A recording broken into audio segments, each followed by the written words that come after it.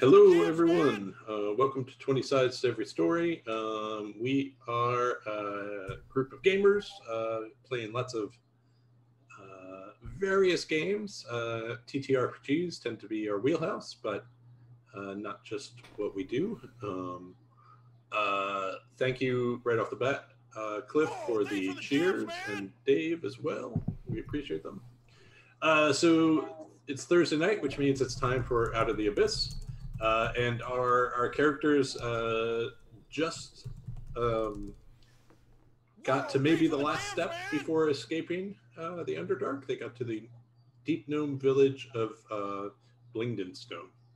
That's where we left off last week. So I'll let them introduce themselves in a minute. 20 Sides to Every Story is a great gaming community, very active group of gamers. Like I said, we mostly do TTRPGs, but we also get into console gaming, PC gaming, pretty much the run of the mill, or the everywhere we get into. And normally, even if you have not tried something, there is someone on the Discord who has and can help you out. So I encourage you to, if you haven't, take a look at our Discord. I also encourage you, if you've been watching with us a few weeks in a row, or you like what you see, to join our Patreon. Patreon get a variety of benefits, and that's a great way to support the channel. A little bit of a change. We are now normally what we do is we have at least one community campaign going on at a time. Those are, unlike this game, which is longer campaign form, those are drop in, drop out games, and those allow players to play for a session, a few sessions, and then sort of fade in the background as your schedule allows. And so we are starting to advertise those on. Do we have a link for this now? We don't Okay. on the Twitch channel here, but if you come into our Discord server, certainly you'll be able to see the signups as they come out. Great. And it's a great way to get involved with the community. We love having new players. We love having a variety of playing styles. And so new people really strengthen our community. So we encourage you to stop by.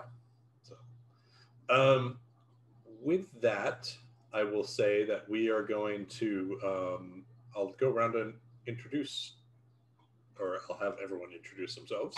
So if you could, let's see, what I'd like you to do is to introduce your character and then maybe talk about sort of these players have traveled with quite a number of NPCs. And we are getting to a point of sort of inflection in the story. So if you don't mind, one of the NPCs you've met so far that your character thinks on, I'd love to hear that. So I will start with Ed. I'm Ed. I play Jaisa, halfling rogue. I think that the NPCs that Jaisa thinks about most often are Topsy and Turvy, the two deep gnomes that we met very early on and departed from. We've heard some stories that maybe they weren't all that they seemed to be, but they were, when we first met them, they seemed quite vulnerable, and they extracted a promise from me that I would not take them back to Blingdenstone. Well, we succeeded in fulfilling that promise, though not so intentionally. But their sort of perceived vulnerability at that point has sort of stuck with me. Okay. We are switched on the overlay, Alex, if you can notice that. Actually, just Dolphix and Drezel. Yeah. So I will go to Drezel, since he was by the overlay next. So I'm Scott. I'm playing Drazel, who is a lizardfolk cleric. And the thing that the NPC that he most remembers and had the most impact was this one drow guard who let him keep his bowl from soup. It was an act of kindness he hadn't really expected from the situation. And it was really kind of a beacon for him at the very beginning that things might turn out to be okay, that even in the worst of conditions, there can be a positive. All right. Thank you. Next up is Ethan. Hi, I'm Ethan, and I play Dolphix, a gnome fighter. And Dolphix is probably I think the NPC that he's most connected with is probably the Duergar. Back in Gracklstow, I'm forgetting his name. Ethan is forgetting his name. That we rescued. Jimjar. Not Jimjar. No. No. Jimjar. The one that we rescued from. It's give me a second. I have also that you rescued from Slubadov. Yes, that's the one. Hemeth. Yep. Thank you. Thank you. Hemeth is the one that he's thinking about, just because Hemeth seemed like a guy who felt like he could do more, but was holding himself back because of his current station in life. And Dolphix is just thinking about him and, you know, the situation that Hemeth is going to find himself in soon with the oncoming demon lords. So, although he is prepared because he did see it, right? Like he knows what his situation is, I think. And it sounds like better than most, and he's going to have a hard time convincing anyone else to help out. So, yep. Last and certainly not least, last but certainly not least, is Alex.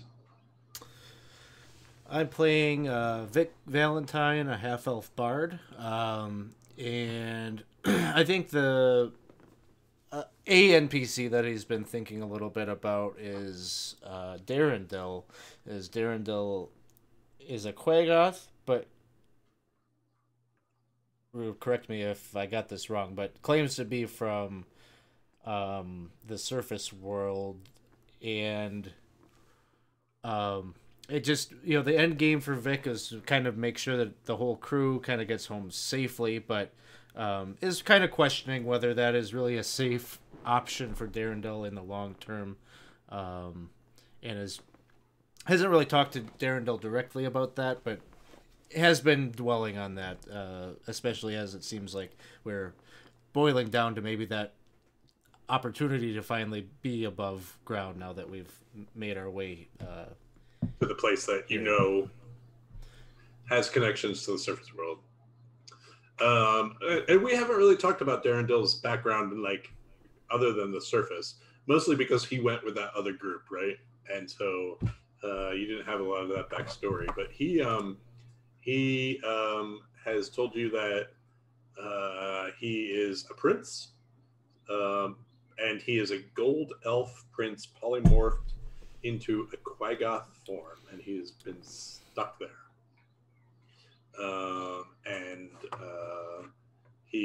The person who did that was an evil wizard who trapped him in this form and has exiled him away from his people. Big story. We'll see what comes of it. So he has a little bit of a want of getting home and defeating that evil wizard. You guys mentioned there are quite a few other NPCs they came along, some of who have unfortunately passed away, some of who have successfully gotten home, like Hemeth, and then they had a myconoid sprout named Stool, who they did the group did their duty and got these people back to where they are from. So despite a lot of problems along the way, including what seems to be now two demon lords maybe fighting over control of the Underdark in a weird sort of way. It's not clear what Demogorgon's goal was, but it seemed like Zuckerboy, the Lady of Fungus, seems to have some pretty grandiose ideas about how she's going to take control of the Underdark by basically marrying the Forgotten Realm's largest organism, Aramikos, or so the vision sort of led you to believe.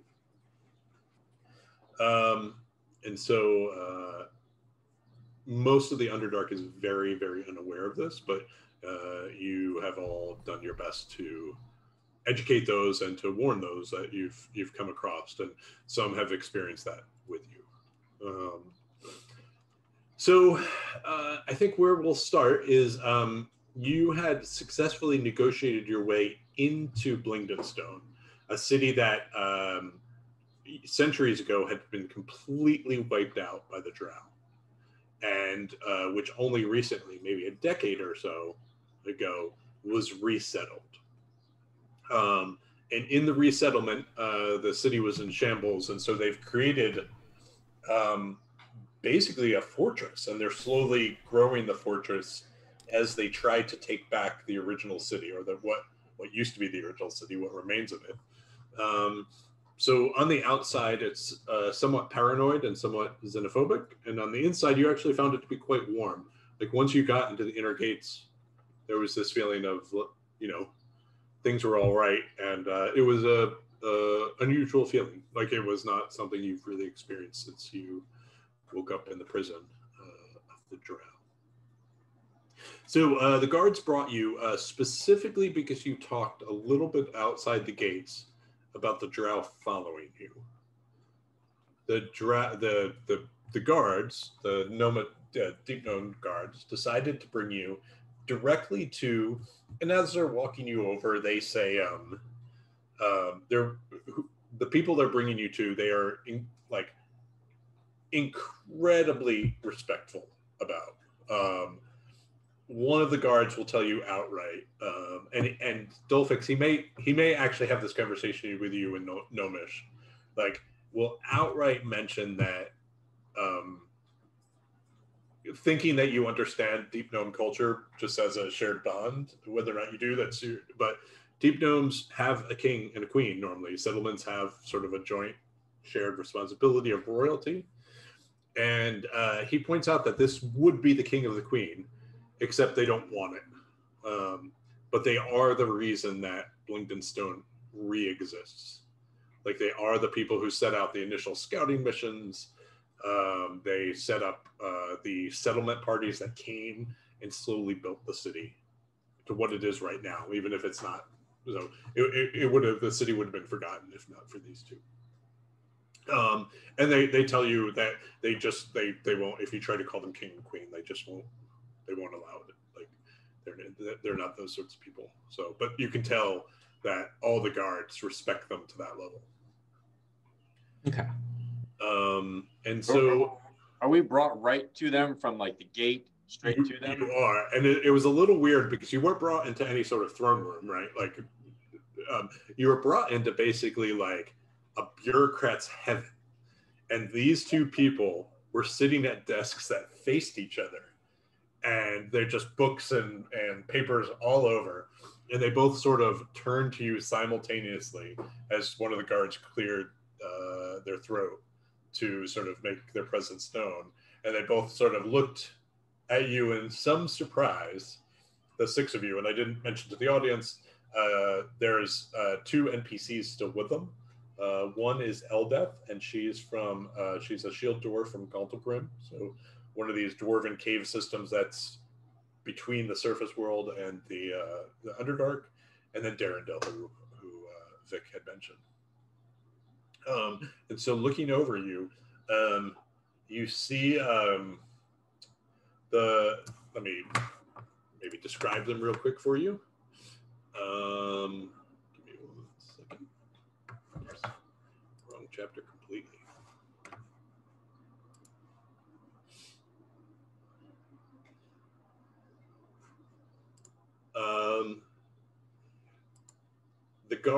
The guard next to you, he says in his best broken common, he says, ladies and gentlemen, may I introduce you to, and he points to, there's one of the individuals behind the desk is male, one's female, and he says, may I introduce you to Dorbo and Seni Diggermatic, the leaders of our community. And he does a bow, and he actually backs away. Like I would say this, your best comparison in terms of urban settings would be to Grekelstow, in which you never felt like you were alone 100% of the time. This is very different feeling. This is like an assumption of safety and an assumption that visitors will not cause trouble. And you see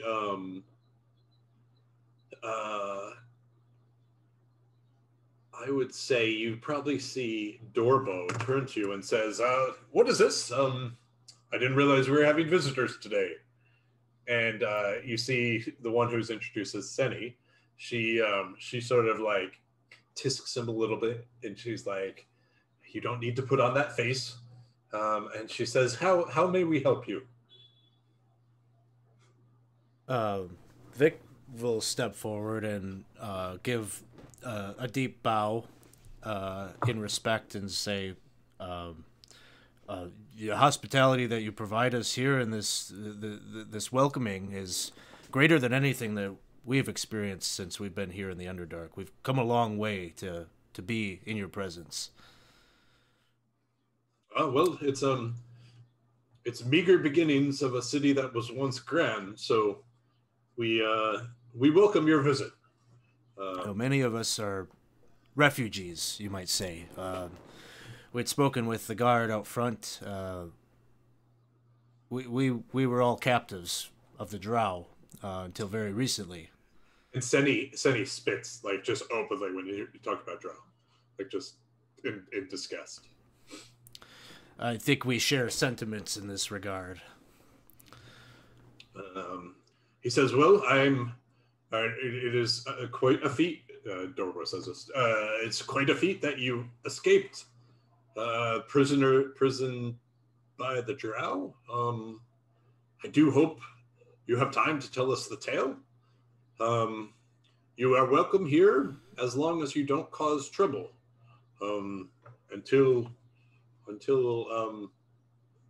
really whenever. Whatever you decide to do next. Well, I want to be 100% honest and earnest in our being here. We don't actively mean to bring trouble, but as I said, we have freed ourselves from these Drow, and they pursue us.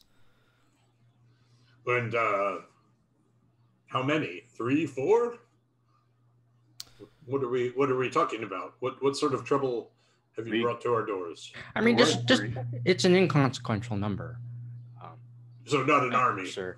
No, but really what we mean to say is that there's a more pressing issue here in the Underdark, one that we have bear witness to twice over. It appears that demon lords from the Abyss have emerged and are wreaking havoc across the Underdark. We are here to give you word and hope that you will be able to defend yourselves over what attack may come. Senny closes the book she's writing in. Like you could tell she was sort of multitasking. Like she was competently multitasking. She wasn't ignoring you, but she was just working out numbers and things like that. She closes the book, and she looks at Dorbo and she says,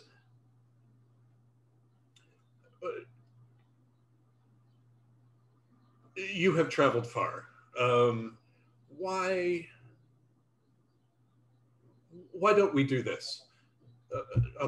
I will have one of our staff here bring you to Tappy's, where you can stay." And she says, even that big guy, I think they have a bed big enough. Although we don't normally, Floor is fine.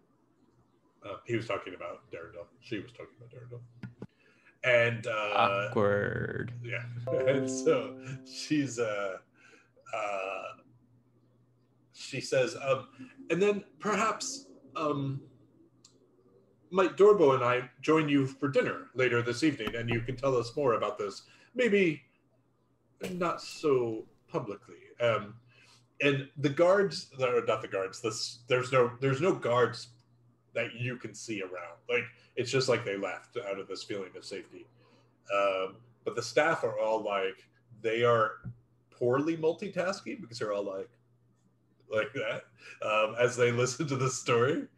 And she says, I would love to evaluate the information you have just to make sure that we're not causing undue panic here. I trust what you say, but why don't we talk at dinner tonight?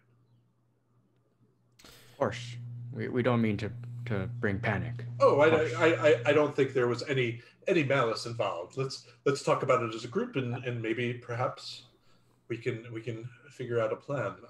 We do appreciate. How soon is dinner? Soon?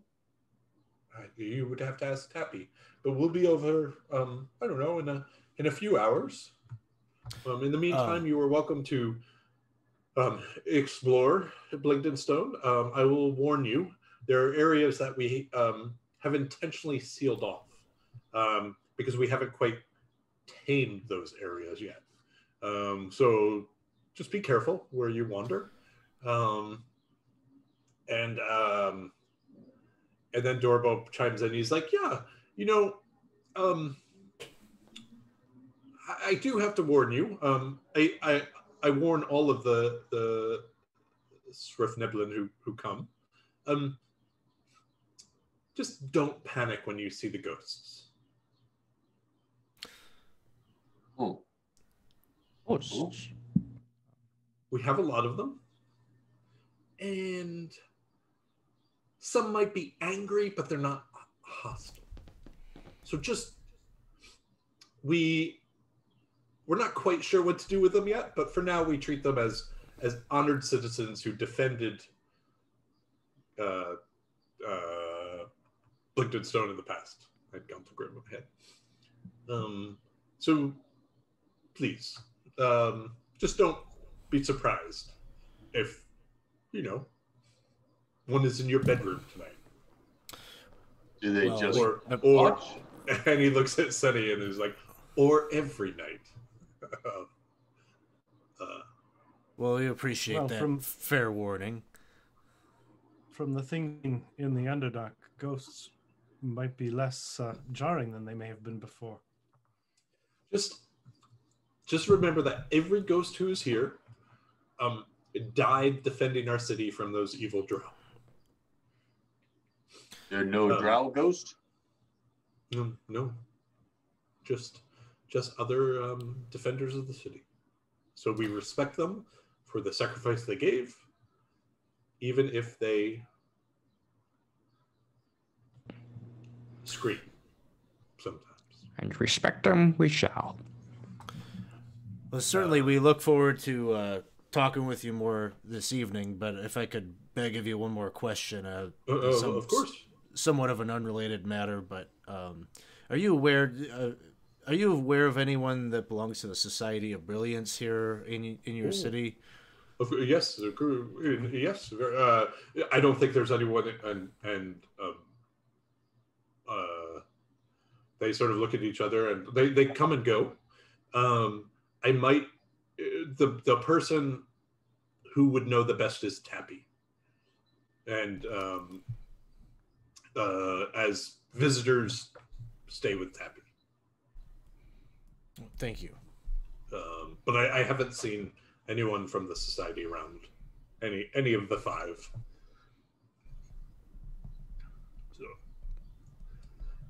So, and then they say, well, please, if there's anything we can do for you, Senny and I might be busy, but certainly we can find an assistant to help with something, if it's minor, and we will see you in a few hours. But until then, feel free. We look forward to it. Thank you. So sort of a very young deep gnome comes up to you and like sort of disheveled dress, and you can tell he's the intern deep gnome, and he's like, do you guys want to go see Tappy now? Do you want to? Is there anything? What can I help you with? And can I move you to the map? Probably not. I changed your icon to that. To Tappy is our first order of business. You guys are down here. So let me talk a little bit about what Blinkton Stone in general. I think I did this a little bit at the end last time. So it's interesting. Those of you who are small creatures, it's a dream, right? Everything is sized to you. Those of you who are medium or higher, there are times you're squeezing, you're ducking, and it becomes pretty like the area you're in was all rebuilt, right? Like it's the whole city was ruined, and so they've slowly rebuilt things. But it's clear that you can still see pieces of what used to be, and it's kind of clear to you that this was an intentional choice now. And your best guess is some sort of defensive maneuver. Is that drow are bigger, and so by making things everything small creature sized, they have a little bit of an advantage in case the drow actually got it. What else? So it really is warm. It's actually bright colors. You see people hanging their laundry out, and it's not monochromatic, or it's not shades of blacks and purples. It's actually quite pretty, and you see kids running around in the streets. Your best guess, honestly, is this is a much smaller place than Gracklestone was, like in terms of inhabitants, and probably also and land size. But it's so maybe a few hundred people are here based on sort of what you're seeing. So it's pretty small community, but it's you smell food cooking. They're largely homogenous, like they're all just same type of people. They are all Svirfneblin, a word I cannot say. So yeah, they are all the deep gnomes. So different varieties, right? Like different, like they don't look. They're not minions. They don't all look exactly the same. They're they look. You see tall ones, short ones. Darker skin, lighter skin, all sorts. Different fashions and stuff like that. But you do drawing a lot more attention since we're so different. You do, but not like you drew attention in Gracklestone too. But this is they just seem more sort of like at ease with strangers. And you guys do know that this deep gnomes in general do have trade relations with the above world. So it's not that weird. Like the Duergar, not really at all, right? Like they don't go up to the surface, but the deep gnomes do. You get a real feeling similar to the Duergar. You get a real feeling of like hardworking group. And you also, maybe more than the Duergar, and possibly based on the story you heard from the guard, Dolphix, you get a real sense that they're adventurous. Like they came here to reestablish this thing under some threat of danger. And so they tend to be, they're just a little more outgoing, a little bit more adventurous. Some unusual features, it's well lit, and the lighting is a combination of they've collected some of the glowing fungus and they've cultivated it into the walls. They've also caged in like little wicker-like baskets fire beetles, so they let out their glow, and so it's a pretty warm light that's flooding through, and it's not, there's no real portions that are dark. Just look real quick at the areas you're going to walk through. Or here, I think you're going over. Let me just look at what these are real quick. Oh, so these are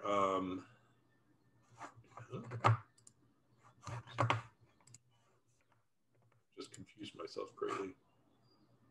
Why did you give me all these different 12s? And there's only one. Okay. So as you walk through this area, you can see pretty much everything. You, on the way in, walk through the market. And you're going west now. And you see all the area you're in is largely residential. And so as you're walking through this area, you see caves that sometimes go into the earth, sometimes go up. They branch into smaller caves, and you can tell this is where the families live.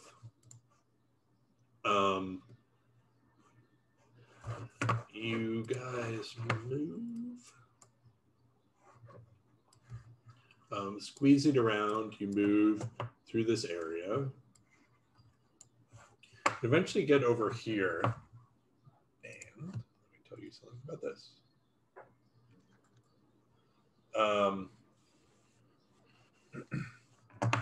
This is the first building you've seen that might actually be original or close to original. It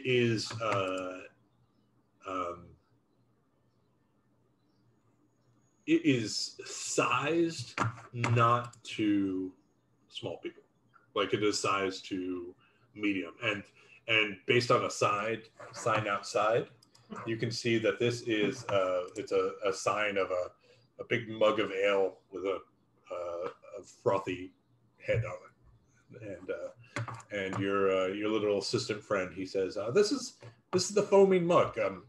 Tappy's just inside. He can set you up for the night. No problem at all. I'm gonna go back to the office and make sure they don't need me, but you know how to find it. So if you need anything, just give a holler, I guess. And he sort of runs off as fast as he can. And you are standing outside the inn. Has it been passing through this market? Do we see any like armor? Armor shops? Well, it's like a proper like all sorts of things market. Okay. So you saw anything in those stalls? Anything that seems like it could fit me, or? Yep. Yeah, absolutely. Okay. As you walk through, you're not in it now. Like that was as you walk to where Dorbo and Seni were. Okay. But yeah, like it looks like it looks like a small village market up on the surface. Maybe unusual food, but other than that, nothing. I think Vic will just make a mental note, maybe to return at a later time once our business with Tappy is done or whatever. He's got some shopping he might want to do. Are you headed to the inn? Yeah, Drazel's heading into the inn already.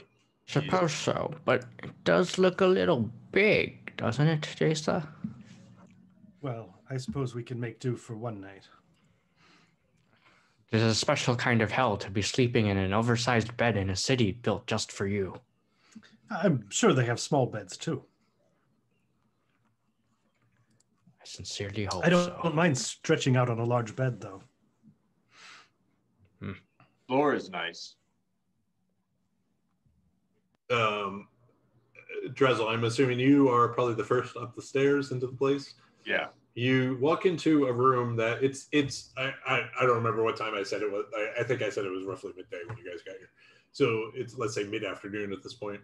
So not a prime in time, right? Like, but there's a few deep gnomes sitting at the table, and there's a big stone bar, and behind the bar, you just see this deep gnome, and they are just like slumped over the bar, like just like this, and they're wide awake, but they're just sort of hanging there.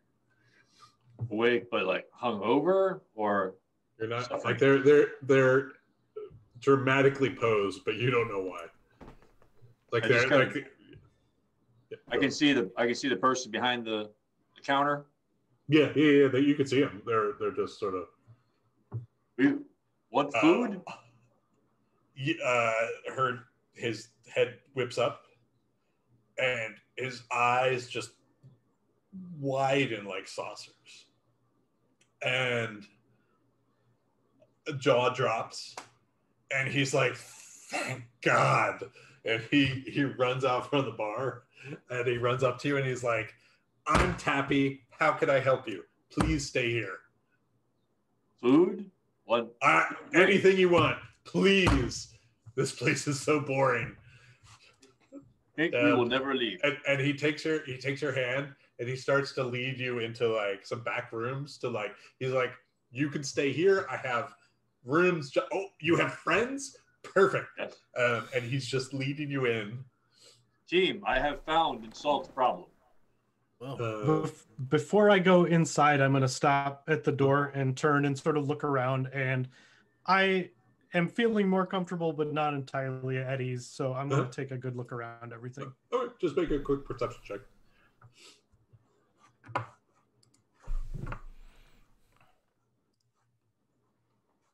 Yeah, so this is like, you have never felt this unobserved, like in any big city on the surface.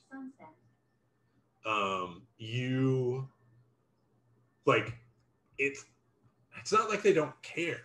It's like they're very confident about their security. And I don't see anything. I don't see a drow hiding in the shadows spying on us. Jason, yeah, like Jason, no mind flayers, right? The last one we went to had a mind flayer. You see aggressive mind flayers. You see no kids running around. You see kids running around. I was thinking of Grecosto, where you never saw that before. Kids playing in the street, like you see, like, you know, people doing their shopping or walking back from shopping. Like I think you just feel weird because of everything you just went through. Mm-hmm. It doesn't seem like they're naive. Like, that's not, because your experience on the outside was, oh, they are very serious about how they're defending this place. Yeah. It's just inside they choose to live a life that's happy and relaxed. Wow. And they've now included you in that. With a heavy exhale and sort of weight lifting off of me for a moment, I'll turn and go inside. Good. Tappy is super excited to see you as well. Vic, I think when you walk in and Tappy sees your instruments, it's like, oh, like this is my lucky week. And you have never seen someone more happy to see the group of you. When he sees Darendil, he's like, oh God. Like, he's like, oh, like this is what a bar should be. And he starts dragging you into these living quarters. And he is very clear. Anything you want on him. Like, you're the most exciting thing that has happened in months. You don't get many customers? I mean, we do, but not they look of one of three things. Like, you guys are the most exciting thing that has come through those doors in years. That isn't a ooze or a drow or whatever. You serve oozes in here? No, we don't serve oozes, but we do have a little bit of a, you know, who knows what the heck is going on. How long you been open for business? Maybe 8 years. No one come? No, people come. But it's not, normally it's, you know, oh, my aunt's coming from, you know, my old home, or it's like, oh, here's a Duergar who will drink but won't say a word. You want people come, Vic makes sounds people like. Well, we sort of need, like, Vic, please make sounds all you want. But I mean, you're just gonna get a bunch more people like me in here, and it's okay. We're a happy bunch, but you know. So thank you for being here. So where is this food? You have to give me a minute. These folks eat things that you probably aren't interested in, so just slither on that slab over there, and I'll get something cooking for you in a few minutes. Is there anything else I can get you? Well, I would like a drink of your signature beverage. You got it. Well, like you say, you know, little boring around here. Maybe a little music. Just our presence, you know, is a little bit exciting in here. Maybe we could work out a little something. You know, I'd play some of my instruments for you. You know, maybe give me a cut of the sales. Absolutely. I will warn you. It's probably easier to barter because, like, pretty much everyone here is my cousin, and I can't really charge them for anything. Like, what they'll do is, oh, I'll go over to Gracklestone and bring you a barrel of beer. Like, that's how things work around here. So, absolutely, any money that comes in, you can have a cut. But I just don't. I'm being honest with you. Just don't expect much. It's more like I don't know, like give what you have, take what you can. Or hey, when in Rome, you know, and in that case, maybe you got something kind of interesting to give me for my troubles, a little keepsake or a souvenir. I will definitely think of something. You don't have to do anything until I think of something, but I'll try to, use my noggin. Whatever you come up with would be fun.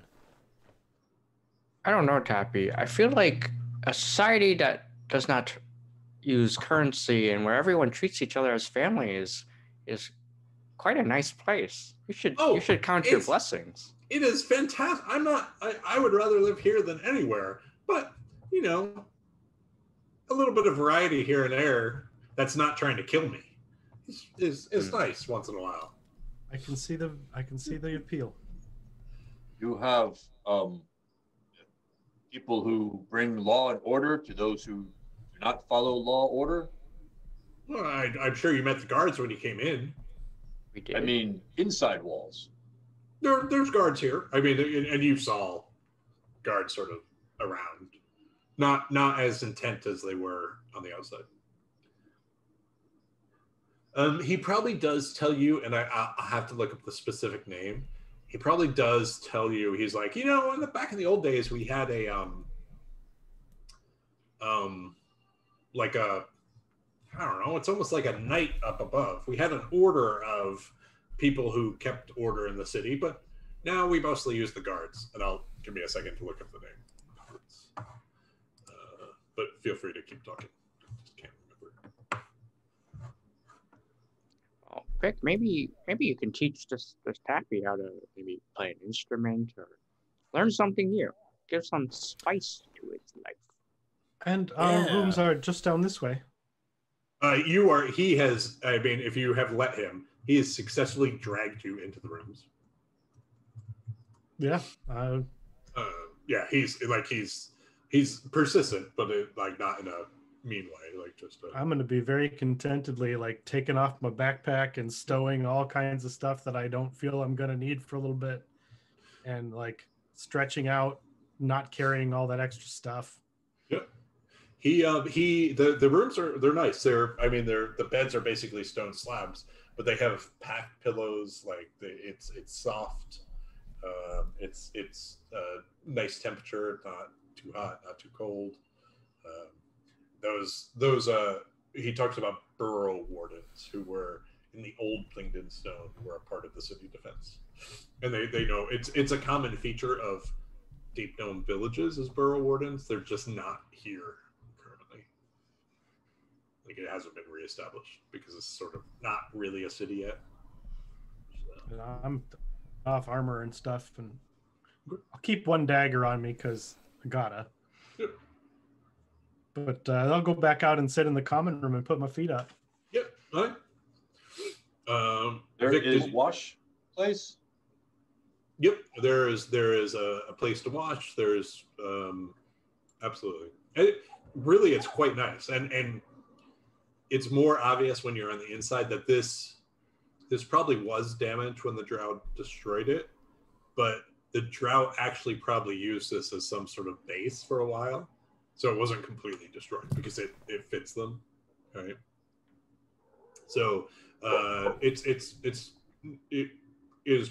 Before the city was destroyed, this structure was probably sitting around for 300, 400 years.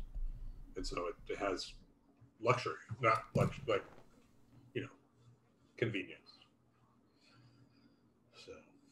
So, anything Jason, you are off to the common room. It sounds like one of you is off to the paths. Vic and Adolphix, what are you up to? I think Dolphix is very intrigued by this Svirfneblin society in the Underdark. He'd like to explore the city, just walk around a bit. Okay. Get a feel for his cultural cousins. Okay.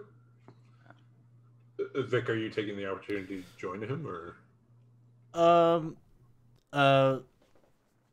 Vic is going to spend some time there just playing his instrument and whatnot. So I don't know if there's like a stage or just a corner of the tap room. He'll kind of set up his dulcimer and start playing and sing some songs of tales that we've been on. Okay. So I think there's probably a table there that, like, if there were no furniture in the room, like, you would be able to say, oh, that's clearly was meant to be a stage. And when you walk in with your dulcimer into the common room,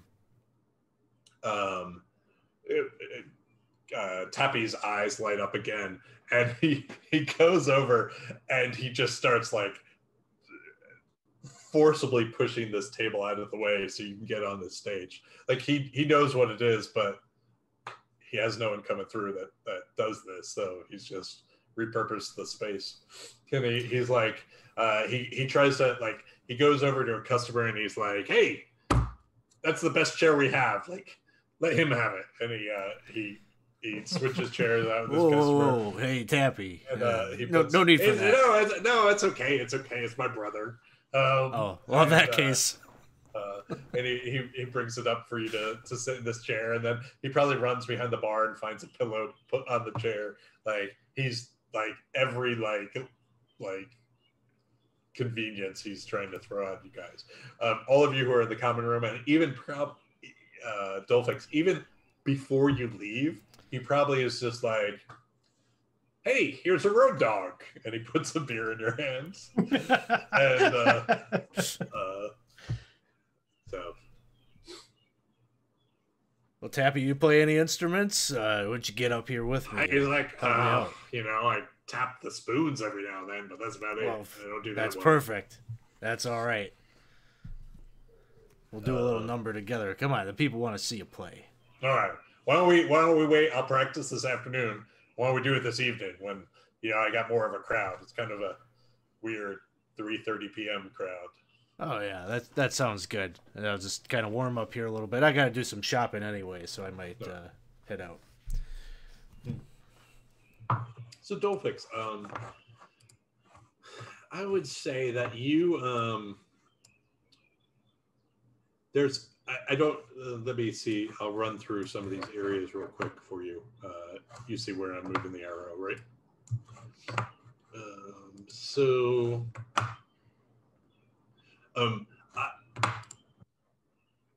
would say, Dolphix, as you walk around town, people are really, really interested in you. Not because you're not a deep gnome, but you're clearly a gnome, right? And so people, I think probably the common tongue here is undercommon, and so they start with that, and then they don't switch to common, they switch to gnomish, and it's a gnomish for you with an accent, and it's some of the words are different, but it's great, like totally intelligible and totally like fun to hear the accent and how people express things here. More so than like Darendil that you saw with Darendil. Kids will run up to you. Like, kids were interested in Darendil, but they wouldn't like run up to him. And so kids run up to him. They'll kick balls to you. Like they're really like, you feel very accepted. It's I'm soaking it in, okay. playing little prestidigitation magic with them. Okay. Yeah, they totally love it. Yeah, I'm just trying to experience, their culture, get an idea of like what kind of people they are, and Okay. Stuff like that. Yeah, and you still none of you have really detected any like deception here.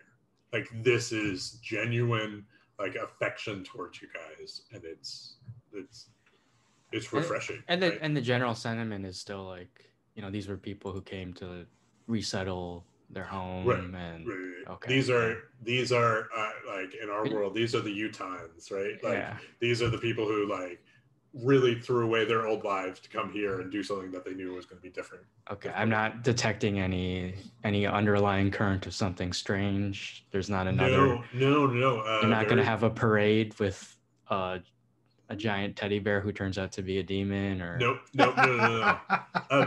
It's not to say there's not without problems, and I will like you as you and I'll give you one of those. As you get to, let me see a good place. I'm just assuming you're wondering. Yeah, I'm just wondering. Let me give you a good place that this would happen. As you get to, actually, there's two places I'm going to bring you.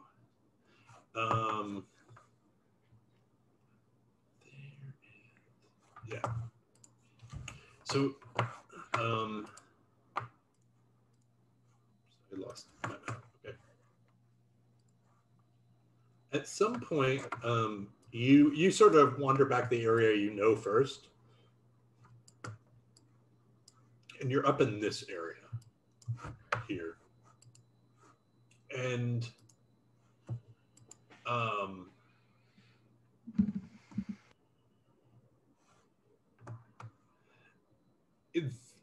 this is probably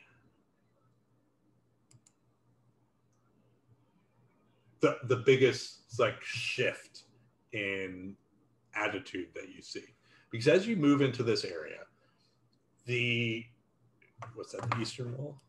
The eastern wall is covered by this gigantic door similar to the ones you saw coming in, that's wrapped in mithril bands and things like that. And you see maybe 8 guards here, which is the most you've seen anywhere together inside the place. And they have rock badgers with them on leashes and stuff like that. And a gnome comes up to you and is like, we heard we had some visitors in town. He sticks his hand out and he says, my name's Sark Axebarrel. And he puts his hand out to shake it. Pleasure, Sark. I'm the captain of the guards here, you see? And there's some things you need to know. All ears. If you cause trouble, I'm going to have to take care of you. Rule number 1. Rule number 2, you got to listen to the guards. Because you're new here, and there's lots of stuff. It may seem nice, but if I told you what was behind that door, you'd probably, run home right now. You'd be surprised. I've seen quite a bit in my lifetime. And, all right. Well, I'm just going to tell you then. There's a Medusa over there. Oh. Heavens. Yeah, I lost like 3 guards just last week. Oh. So. Do you need assistance or? If you have an army. Well, my companions and I are quite capable. Not quite an army, but we hold our own. Well, you're just here today, so I'm not going to make you go fix my problems. But if you think you guys have a way to deal with it, we're not gonna complain about you helping us out. I will bring this topic up with my companions. All right, but just realize, like, if you see a big door with, that fancy metal, that is, I'm talking way too much like Purdy right now. It's driving me bonkers. If you see one of these big doors with the metal bands, it's best that you don't cross. Understood. Okay. Thank you for the warning. Oh yeah, of course. We're happy to have you. Just don't cause trouble. Remember rule number 1. Yes, rule number 1. And Captain, not to appear rude, but Mm-hmm. clearly you are a capable force if you are so brave and organized in order to retake this wonderful city of yours. How do you feel your men and women are in battle? Are they? Do you think this is a defensible position? Yeah, I mean, our general idea is that we clear an area and we expand it. And we try to get some of the miners in and forgers in to build a new one of these doors, and then we seal that area off. It's just sometimes hard. Like, but these my crew, they've been with me a long time, and I'm pretty proud of what we've accomplished so far. And the walls of the city, the ones that we entered, those are properly patrolled? Absolutely. Most of our guards are over there. And then you'll see a couple of these doors around. And then he stops himself. Because then, for the first time, you see suspicion on any of these faces. He's like, why are you so interested in the defense of the city? Oh, well, I am quite impressed with what you have all done here. And, well, where I am from, I am actually quite well versed in tactical warfare and combat history, and I would be willing to lend my knowledge and expertise in helping you secure this home once more from threats, well, inside and out, if you would allow me. I would be happy to help in any way. I appreciate that. My squad, they're more than capable, but of course, extra hands are good. And they said, but just remember rule number 1. Don't cause trouble. And then he, someone calls him over and he sort of turns and he takes his leave of you. And I would say as you walk around, you do see a couple more of these doors. You guys could only see what's lit on the map, right? Mm-hmm. Correct. Yeah. Okay. So, so there's a couple more of these. You see, I'll just move you guys up. You see, there's stuff in between, so I'm not gonna go into what's in between. But you see a couple more of these doors. That's the one you came in. Am I being watched right now? No. I mean, not watched by guards. Like, okay. Unless you went into that specific door, they are watching that door, not you. Okay. Can I just go up? But there are like multiple like barred doors, right? Yeah, and similar as you sort of follow the path, mm-hmm. all of them have guards. Right. This one, for whatever reason, has the most. Okay. Besides, no, actually, yeah, this one has the most that you see on the inside. Okay, so I wouldn't be able to just like go up to a door and like push my ear up against it or anything because there are guards there. And yeah, I would say no. Me. Like okay. yeah, like and I'm gonna go. Yeah. I'm going back to Taffy's. Okay. Yeah. The only other thing I'm gonna throw in here is you pass through this area, and it's actually like really cool, and like you're probably drawn there because you hear singing, and so at first you're like, is Vic out here, right? And so you walk in that direction, and what you see is you see inside the small, like it's a fully sealed cavern, right? And inside you see a group of standing stones in a circle. They're not huge. They're slightly taller than you are, but they're in a circle. And sorry. Oh, no. Sorry. I have the wrong area. Give me one there. Sorry. Where am I? Sorry. Wrong area completely. They are. So no standing stones? No, there are. I'm in the. It's over here. Oh. It's up here. So you see where I am? No. So it's elevated, and that's like, so you sort of walk up the stairs, and there's a bunch of, it's not standing stones, it's a bunch of rocks and crystals in the middle of the bowl-shaped floor. And you see a woman, and she's singing at the perfect harmony to make the crystals hum. Wow. And it's beautiful. And in fact, there's like 13 children around, just like in awe of what she's doing. And as she changes her tone, another one will start humming. And it's clear that it's not her, like that it's the stone itself humming. Like she's following the stones. No, vice versa. The stones are following her. Oh, Like the stones are okay. Her voice is trained enough that she can choose which stone to amplify that pitch. And it's beautiful. Like it's really like stunning and something you've never seen before. Kids love it. And you probably see some like her. She's totally she's totally welcoming. So kids will run up and try it themselves, and she'll try to teach them a little bit about how to do it. No one's successful, but and she sees you, and she says, we have so few visitors. My name is Gara. Oh, pleasure to meet you, Gara. My name is Dolphix.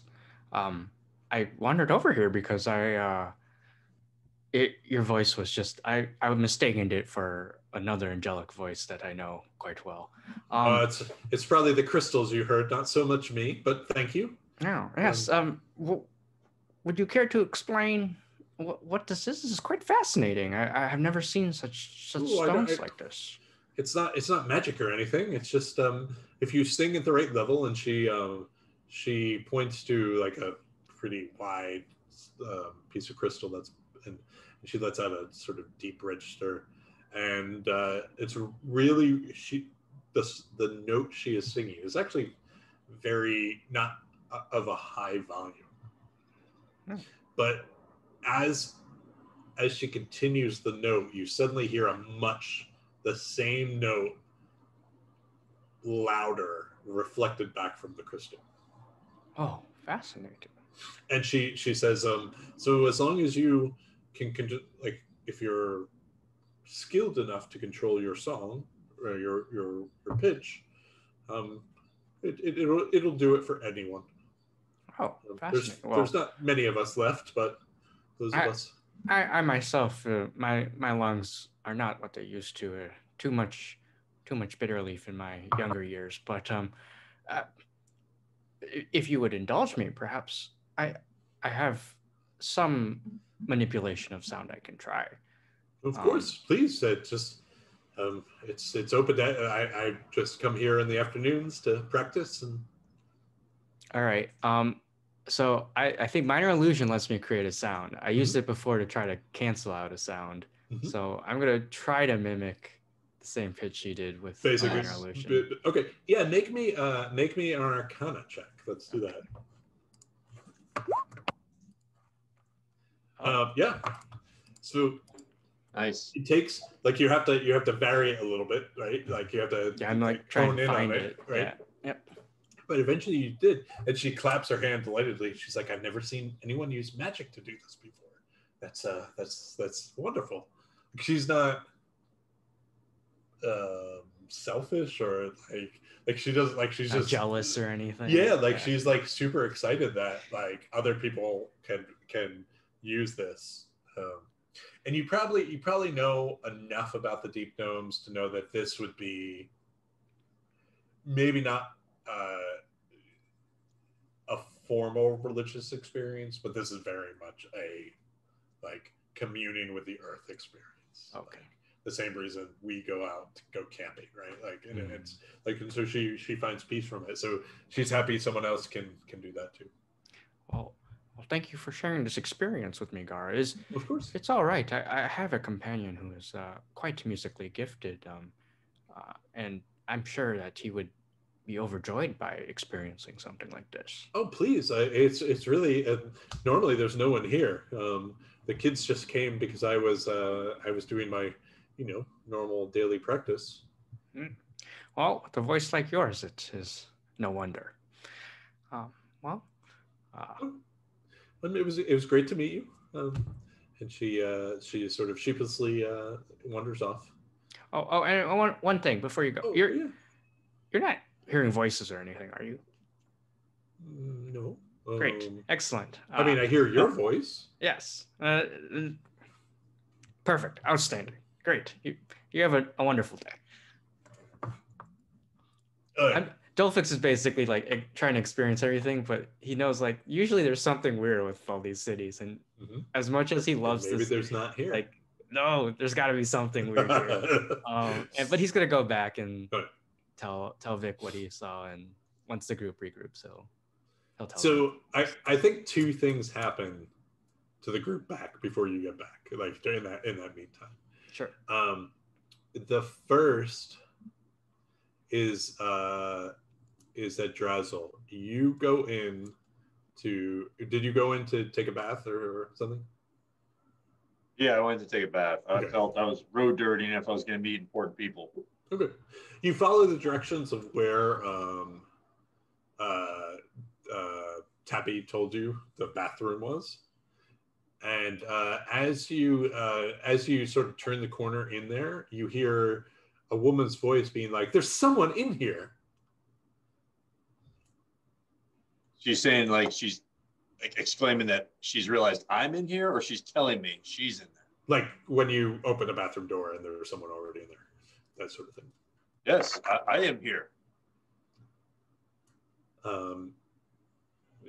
The bathtub is sort of around the corner, and so you just hear this voice, and she says, "Well, I'm sure I'll be finished soon enough." Only one tub?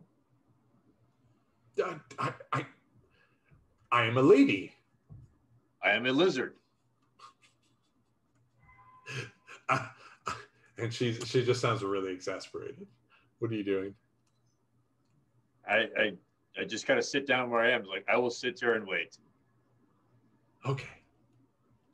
And you don't hear splashing or anything, but you do hear her say, "I was rushed, but I'm done." Ah, good. And that's all you. That's the last thing you hear. I start walking towards the tub. There's no one there. Vic and Jasa, you see a fully formed ghost wandering the front door, go up to the bar, talk to Tappy, get a shot from Tappy. Tappy pours the shot.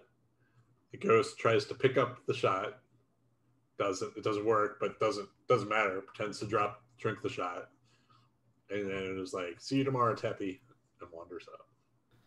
Well, that ghost seemed okay. Do you think he's a happy drunk or an angry drunk?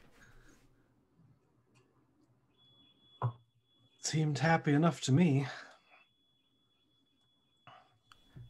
I hope more Vic, of them are like that. You were thinking of shopping. It sounds like they work on barter here, so why don't you take the bag of holding with you? There's some weapons and armor in it you might be able to trade. Oh, yeah, I kind of forgot about all that. I was trying to figure out which of my instruments here I was going to barter off. There's a fair assortment of drow equipment that you could trade for something, I'm sure. Anything you're looking for? Anything I should grab on my way out? Not that I can think of. I think I'm fairly well equipped at this point. A quiver of arrows. I can always use more. Oh, all right. I'll keep an eye out for that. I'll meet you all back here then. This shouldn't take too long. So as you are sort of wandering out, Dolphix sort of is back at this point. And I would say, just because it's late in the day, like it's late, there's probably markets open, but you do see, I'm so bad with names. You do see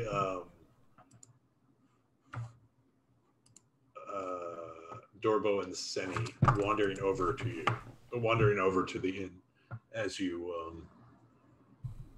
are starting to head out the door. Vic, do you still want to go, or do you want to? No, I'll hold off. This isn't urgent business, so if I see them, I'll hang back. Right. So yeah, so they see you as you're walking out the door, and they're like, "Oh, like, did you get a chance to explore the city?" We did, or at least I did. Oh. It's fascinating place you have. It's small but growing. We have our problems, but well, all in all, we're pretty happy. Yes.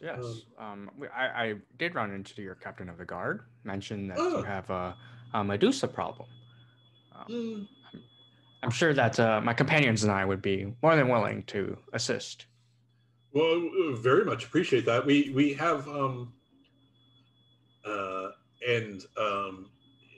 you see probably differing attitudes between Dorbo and Sunny here, where Dorbo is more of the like, oh, everything's all right, and Sunny's like jumps in quickly and is actually we have a number of problems.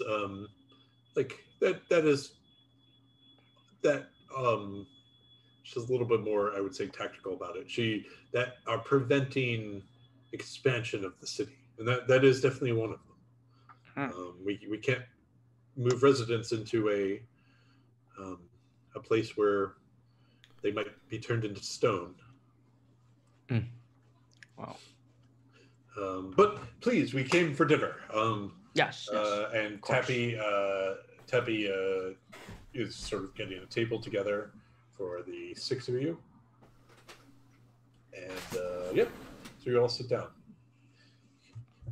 I would say a little bit to give you a little bit of a data dump here. They talk a little bit about themselves, and they talk a little bit about what got them here at this point.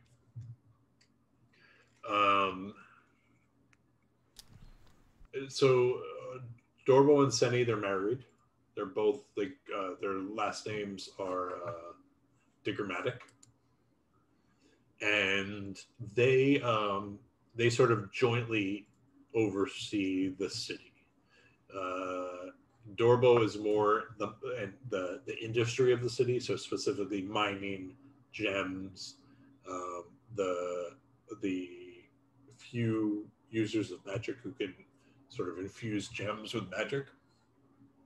And Senny is more of the like, families need homes, like we need to make sure we have food, that sort of thing. So they split their time, sort of their duties pretty evenly down the middle. They had planned for years to come back to Plingtonstone, decades. And so what it was a series of sort of missions into the city to see what it was like, and then slowly clearing out areas and slowly trying to build a base here until you get to what you see today. And so that was that from when they first settled to now was a 10-year process. Still not huge, but they still have plans. And so they're very appreciative of the work that everyone has put in. And I would say they are also very,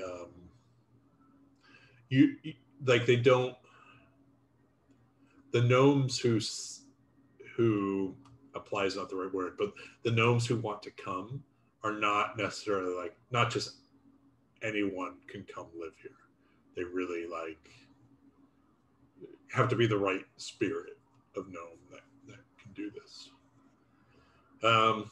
You learn, I would say, in the conversation I'm not going to hide it in the conversation. Like, I'm happy to have dialogue, but I'm not going to hide it in the dialogue.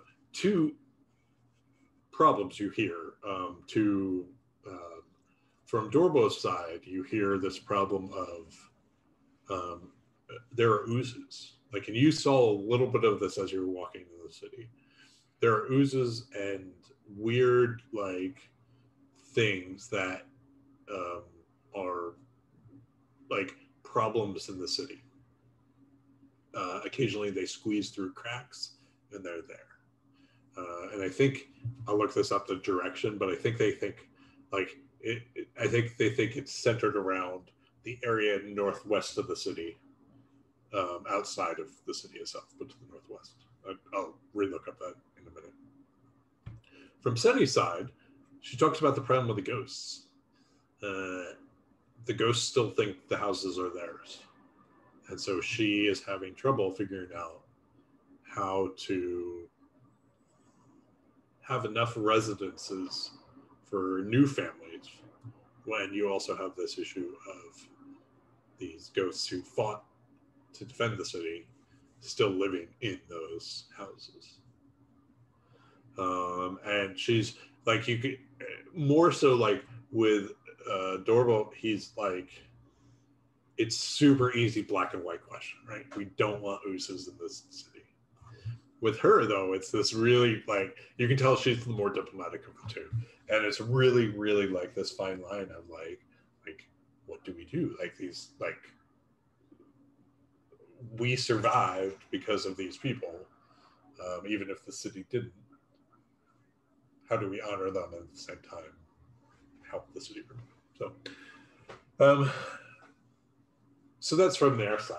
They are fascinated with everything that's happened to you. And I would say this, like, as you guys start talking more and more about what's happening to you, you notice that the servings and the beer come more and more frequently. Not so much to get you drunk or anything, but you can tell that Tappy wants to hear it too. Like everything you're talking about, he's like, oh, like, can I get that plate out from you? Like he's just nearly ever present as much as he can to try to absorb as much of the information. So what parts of your story are you telling them? And I'll remind you, you told quite a bit to the guards outside. Like I don't think you helped really anything back. Well, I don't think we told anything to the guards, did we? We just told Oh, them about the trial, sorry. Oh, okay. Yeah, you were really, really open about the trial. I mean, Vic hasn't had a captive audience for anything he's said in a long, long time, so he's gonna ham it up here. He's kind of loving the attention that we're getting from Tappy and everything, so I don't think he's gonna. He might even embellish many parts of the story as if they need embellishing. And I think that I've let a lot of my guard down as we're here, but if at any point it feels like there's details that like I just want to sort of rely on my insight. If it seems like they're things you shouldn't say, basically. Yeah. If it seems like there's anything that that shouldn't be said, I might try to cut Vic off. Okay. Or I leave out that the sort of part thing. about But where I hit the knoll like that, right? But if my insight doesn't seem to be triggered, like if none of it seems like they're receiving it in a sketchy way, then I'll just let Vic go. Well, sorry, Drezel, what did you say? I was always saying the things that Ed's talking about, like we should stop Vic if he says Drazzle ate a knoll arm once. He got really sick. We should leave those kind of pieces out of it. No, that's probably happening. To tell the story that that Drazzle makes Drazzle look stupid, we'll allow it. Yeah, with all this, like all these drinks coming to the table, it's probably recreating. I am pretty sure that the story of Drazzle eating slime has come up like 8 times in this conversation. Lick the floor. As they talked about their problem with Did I tell you about licking the floor? That was Yice's fault. She said it would taste good. I did not. So, but that will lead to me telling Tappy all about those fish balls and see if he can make them. Okay. So, Jason, like, you don't get that feeling. For all of your insights combined, you get the feeling that they're actually they're excellent listeners, and you can tell they're not hiding what their thoughts are. The idea is that they have been so concerned with keeping the city safe that they haven't had the opportunity. Like even the Neverlet Grove had better explorers than this place does, right? This place has hunkered down and guarded its little area. and not it has travelers come through it, and so it's highly reliant on travelers to explain what increasing dangers might be out there in the Underdark. And so you hear them, and once again we've talked as players and we've talked as characters, and there's a difference between like you don't necessarily know that was Demogorgon, right? And you don't know it was Zetgamoy, like, but you know a lot about them, right? Like about these creatures that you experienced to explain what's going on. And particularly, I would say as you start describing like the infection of the myconoids, like things like that, they're really like you can tell they're taking it in, and they're taking in like could we become mad? How would we detect that? Like how would we, like you can see them often giving each other sort of knowing glances back and forth, but none of it seems sketchy. All of it seems like like their fundamental goal in life is to keep this place safe. And I think for all of you like, it's not maybe the Neverlick, particularly Basidia, the idea of like keeping a community safe, but certainly not Greckelstone, certainly not Slibidope, right? Those are all like everyone's in it for themselves places. Certainly Drow society is a little similar too. So yeah, like everything, even their questions back to you just come off like very natural and not like with a hidden motive.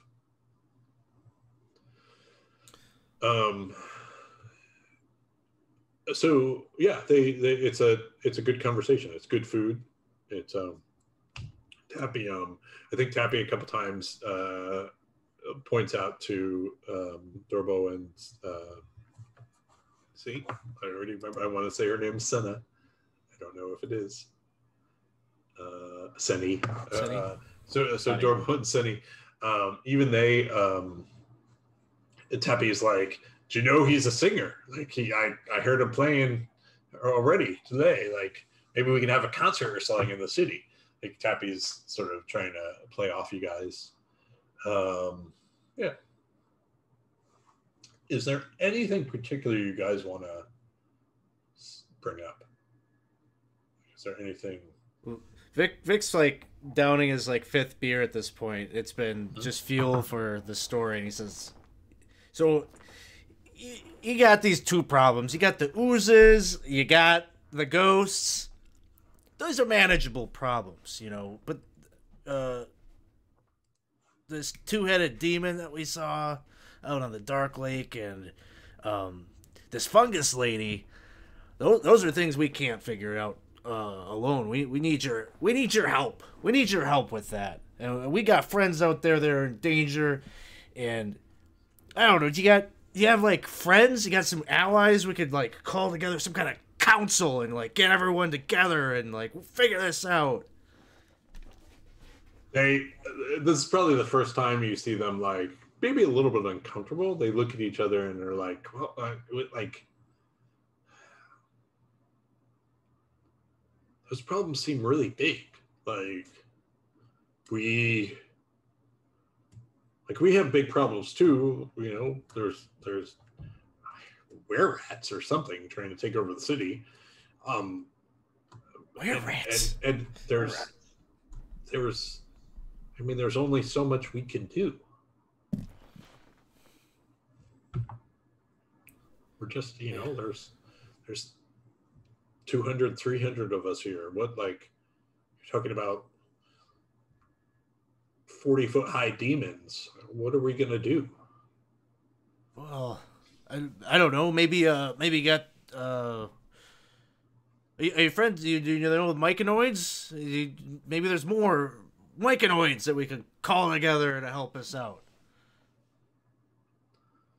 Well, I mean, and they're, I don't know. They I think now you have really worried them, right? And so like you have seen that look on their face of like they when they've talked about oozes and they've talked about ghosts, they, you know, you can see the frustration on their face, but now it's worry.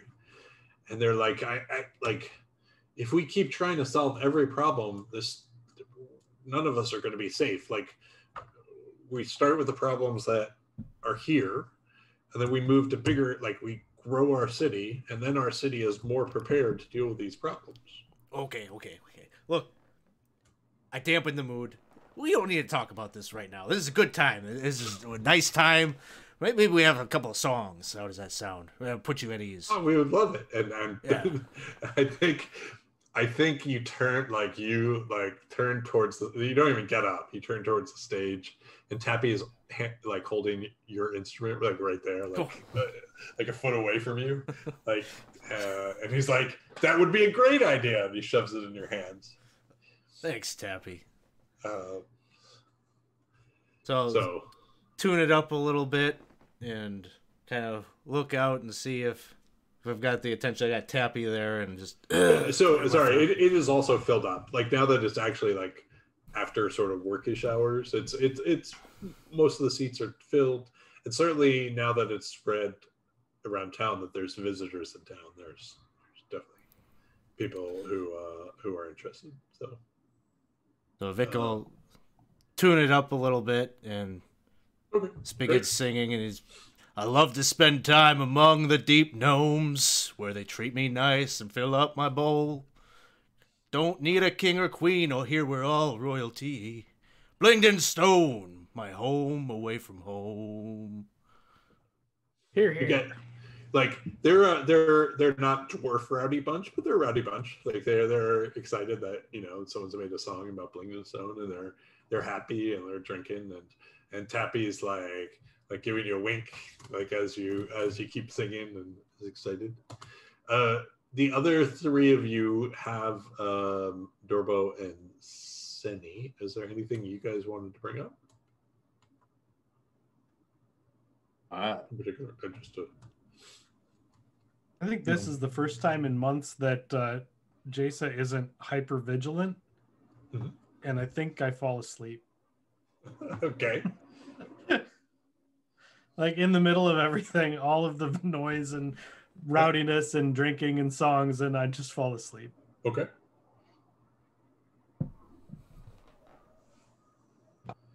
No, I think Vic has expressed the group's concern about the demons coming. So Okay. that was his main concern. And yeah, and they're certainly not like, I don't want you to think that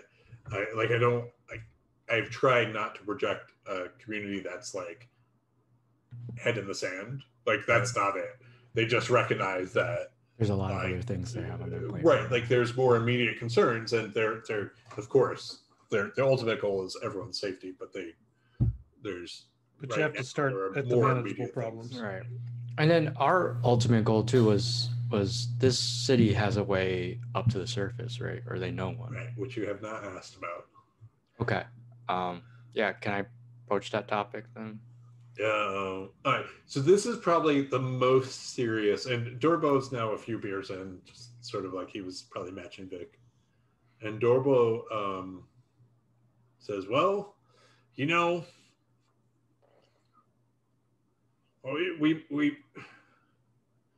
we may have some trouble with that, because I don't really have anyone I can spare to show you the way up."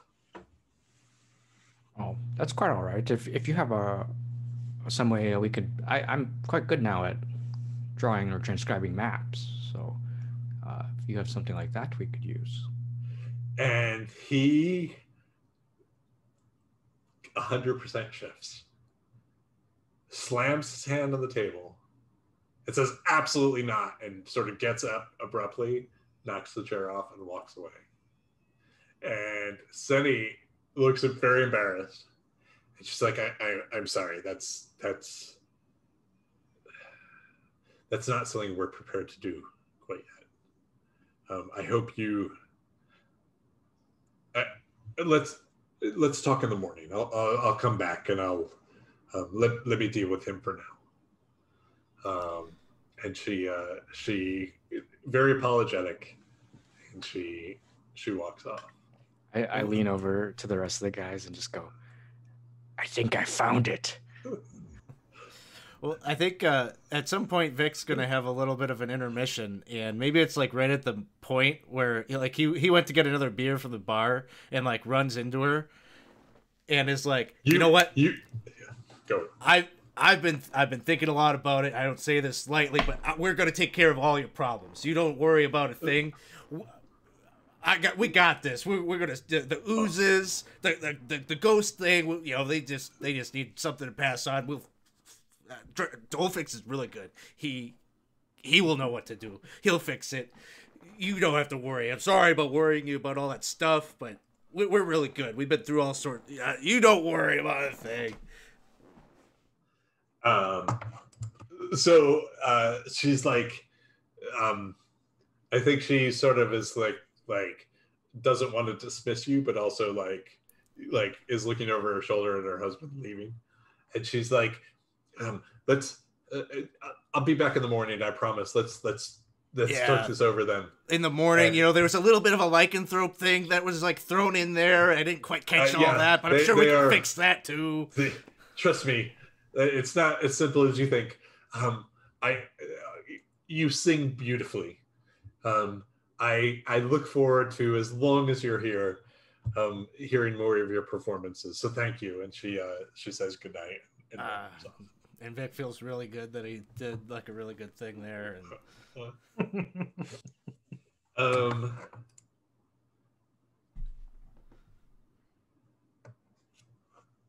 he's gonna go over by Dolphix and ask him what he knows about ghosts. I would say, Drazel, you are probably like seeing if there's more food. So you're like behind the bar or something. I'm just rooting around for food, drink. I don't know when we're gonna get another time like this. And so Tappy heard most of the general conversation. At least he knew the topics were being discussed. And he says to you, because he's not really sure how to communicate with you yet, I think, is he says to you, he's like, so those were-rats, yeah, like, some people don't mind them. Some people want them killed. They're were-rats. They are rats and what? Rats and like me. So you people become I'm not rats? a rat. Like it's like you. You're half person, half lizard. But I always like half me, half rat. I always lizard man. Is this always rat? You? I mean, I don't know how it works. Sometimes they look like you. You fall in love with a rat, and then suddenly, like, you kiss them, and I really don't know. Is it like at night it is rat, but daytime it is man over in corner? I've never met one of these. I mean, if I have, I don't know. God, really how do you know they real? I'm trying to move off this. Sorry, what did you say, Dressel? I was like, how you know they real? Never met. Oh, they're real. You will see them. As clear as you can see my hand, and he puts his hand in front of your face for an unknown reason. Hey, you be careful, you'll eat that. No, I think he uses it as an excuse to like touch you and figure out what, like, if you're real. You think is ghost lizard? We don't have one of those yet. At least I haven't seen one. So a couple of the kids were asking me about you earlier. Yes. They wanted to know if you could crawl on the ceiling. Crawl on ceiling? Yeah, like a lizard. No, man with his man shape of lizard. Was your mom like a woman and your dad was a lizard? How'd that work? We all lizard people. Lizard people woman, lizard people man. Huh. And you can tell he's coming up with new questions to ask, but he doesn't want to ask you right now. You can see it in his head. There are some things he's curious about. I still want to know why you guys have sex with rats. Who said anything about sex with rats? How do you I make don't know were-rats? any of them. Anyway, then he hands you a bowl of food, and it's just like the bottom of the stew bowl. So it's not like it is the bottom. It literally is the stew bowl, and there's food burnt into the bottom. He's like, you'll love this, and he throws some salt on it. So, all right.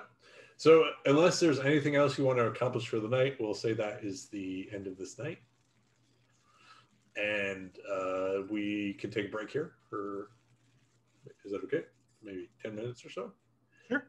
And we will be back, and we can start exploring this city and its possibly many problems.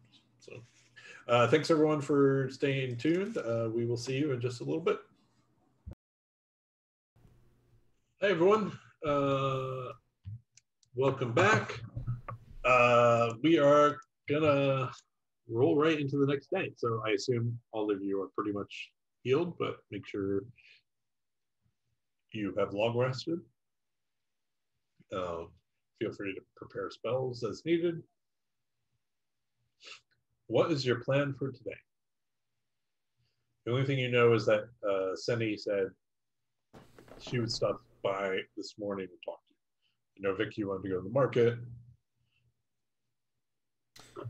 Well, at this point, Vic doesn't really remember too much about the previous evening, and so he's just kind of hung over in the common area when we're coming together. But it's dawned on him. Jason gave him this bag of holding.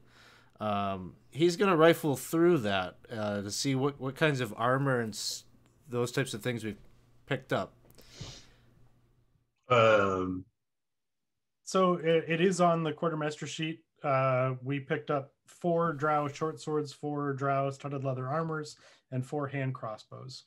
Okay. So how bags of holding work, of course, is if you don't know it's there, you have to invert the whole thing, right? Are you doing that? Yeah. Okay. So you see everything on the quarter sheet plus some new things, because I didn't hear anyone talk about doing that when you first found it. So give me a second. I think it's 2 scrolls. It was in Neverlick Grove,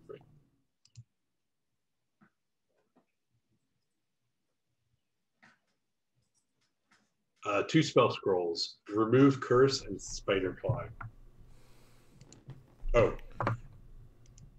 40 days of rations and 320 gold. Also fall out of the bag that are not on the quartermaster sheet. And then there's a pile of drow armor. And I think if there's any for Niblin near you, they all are curious. They're not scared because they think maybe you killed the people who were wearing this, but they're also like, why would you have that?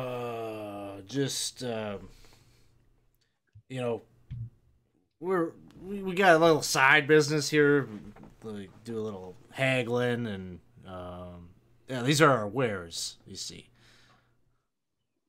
As I watch this, I reach my hand into my bag and attempt to pull something out of it as well to show that we have bags with things. So you feel something soft and furry at the bottom. Do you pull it out? Yes. Roll me a 1d8. We're also a zoo. So I think I'm pretty sure it's the same number you've always rolled. Give me a second. I think it should just be canon that this bag of holding only produces one type of thing. Yeah. What is it called again? It's not a bag of tricks. Gray bag of tricks. So, it's slightly modified, but it's not. Gray bag of tricks, broken. Oh no, it's even worse. A panther just appears, and sort of like you see it it's a ball of fur as it throws out, and then it lands on the ground, and you see it squatting in its tail, like it is very agitated in the middle of a inn. Okay, Wolf. It's bad hair day, but you're fine. You were smart enough to know it's not a wolf. I just think it's the same wolf, but it's some reason it looks like a panther. I don't know that they're different creatures.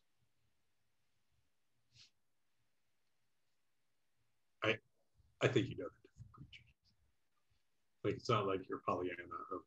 The bag animal, dressed as a panther now. In a town full of ghosts. It's all spirits. Yeah, so there's a panther now prowling around, and people are terrified. In fact, I think Tappy probably says, like, this is probably the hook into how you learned how Blinkton Stone was destroyed. And the story basically goes that when Dritz left with the Displacer Beast, he came here from Renza Branson, and he hid here. And then the city chose to reveal itself. It was sort of like a off, out of the way, Deep Dome village. They chose to reveal themselves, and that is why the drow attacked them. So the fact that there is a panther-like thing is like, yeah, like that's probably not the smartest thing to like be parading through the streets. Drazzle, how do we get rid of it? Panther, back in bag.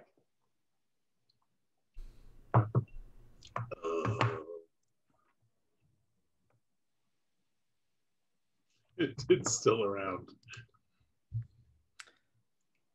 Is there, maybe we could put it in a room or something for now? Tappy says, you've been back there. There's no one staying here except you. Feel free to hide it. Just, we don't need to cause any extra worry. Good kitty. I look to try and make a little leash type thing that I can use for it. Okay. And then what? Come, which I feel is always the question I'm asking Drez. Make like a little bridle and harness for it. Okay. And what exactly are you going to do with this now? Toss it over its head. Harness. And what? Just try to toss it over its head like it's leashed. We're right. Keep going 3 more steps. Where are you putting the panther?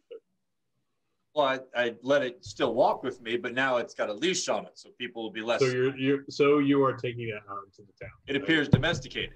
I don't know if that leash system you got set up there is really inspiring maybe a whole lot of confidence. Take it back into a room where it can not be visible for a bit. I think they'd get crazy when left alone. But you think this best? Well, we're frightening all of the people who have been so kind to us. I point to the leash. Does the leash help? I don't think so. And I say, come, kitty, and I walk back towards the room we were staying at to tuck it in. All right. Vic's picking up all this stuff off the ground, putting it back in the bag of holding, but then when he comes across the scrolls, he'll look at, I don't know, Jason maybe is the one, or Dolphix is the one that he's maybe thinking of as he picks it up. He says, I don't remember these. Is this yours? Did we get this last night? I don't remember anything. Well, perhaps they were in there when we found it.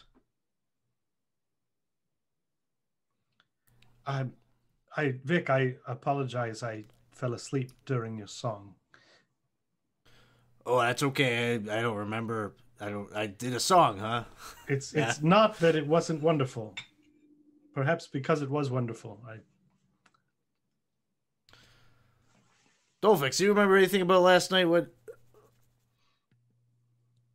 Oh, while you were playing, I had a discussion with our lovely leaders of this city, and I asked about if they could assist us with finding a pathway to the surface. As you recall, that was Oh, our main yes. objective. Yes. And well, let's just say Dobo was less than pleased to hear of this. It seems like something is afoot that is preventing our escape. Oh, well, what was... Did he have any indication as to what the problem was? No, but his mood shifted quite mercurially.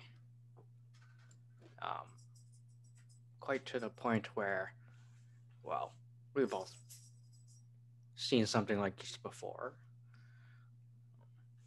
I admit I hoped in my deepest of hearts that whatever occurrence is happening in this Underdark had not yet affected this city, but I fear there's probably something simmering beneath the surface. Well, it Well, that's could be not as simple as they're concerned about their well-being. If they're spread thin as it is, Perhaps. maybe if we solve some of their issues, they might be more comfortable. Yes, perhaps so. I'm sorry, Vic. Were you showing me something? I brought up something completely different then. I'll just hand you the scrolls. The scroll of, I don't know what they are, but Spider climb and remove curse. Yes. Would Dolphix be able to tell that? Yeah, I think maybe is remove curse in the wizard. I think it's just in cleric, right? I think it's just a cleric. Spider climb definitely. And I would have absolutely no problem with Dolphix copying that. Well, yeah, I don't know if I'm going to copy. I'm just identifying it for everyone. Yeah. Remove curse is in the wizard list. Okay, so then Awesome. both. Yeah. I just explained to Vic what they are. Yeah, remove curse is level 3, spider climb level 2, I think. So, May come in handy. it's too bad we didn't have the spider climb last night. Those kids wanted to see Drazzle on the ceiling. We could have made that happen. Too bad we didn't have to remove curse a couple weeks ago. Like all the time. Surprised if that necessity presents itself again. Yeah, very true. Well, would you guys like to wait for Seni, or would you like to head out to the markets right now? Have I caught back up to them from the dropping off my panther? Yeah, we're talking 100 feet. And the panther sort of crawls up on one of the top bunks, and you see it sort of like its tail wagging or flitting agitatedly. But other than that, it obeys command, so they'll stay there. And then I mentioned just to the rest of them, like, did you hear about the were-rat? Were-rats? Yeah. No, but that tracks with what we heard about Topsy and Turvy, and might explain their not wanting to return here. I think they have them here, but no one see them. Darrendel's story of Topsy and Turvy were were-rats, and they came from here and did not want to return, so that seems connected. Darendil says, yeah, like he agrees with you. He says everything. Like, that's what they must have been He doesn't know. I don't think he knows the part about not wanting to return here. But Well, I told them. yeah, certainly what he saw. So.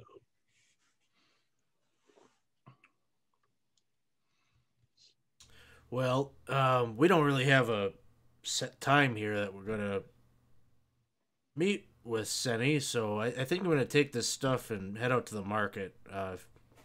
You all thinking you might hang back here and wait for her? I'll go with you. I I haven't had a visited, look around yet. I visited enough of the city yesterday. I can hang back and wait for Sunny. It's easy enough to like.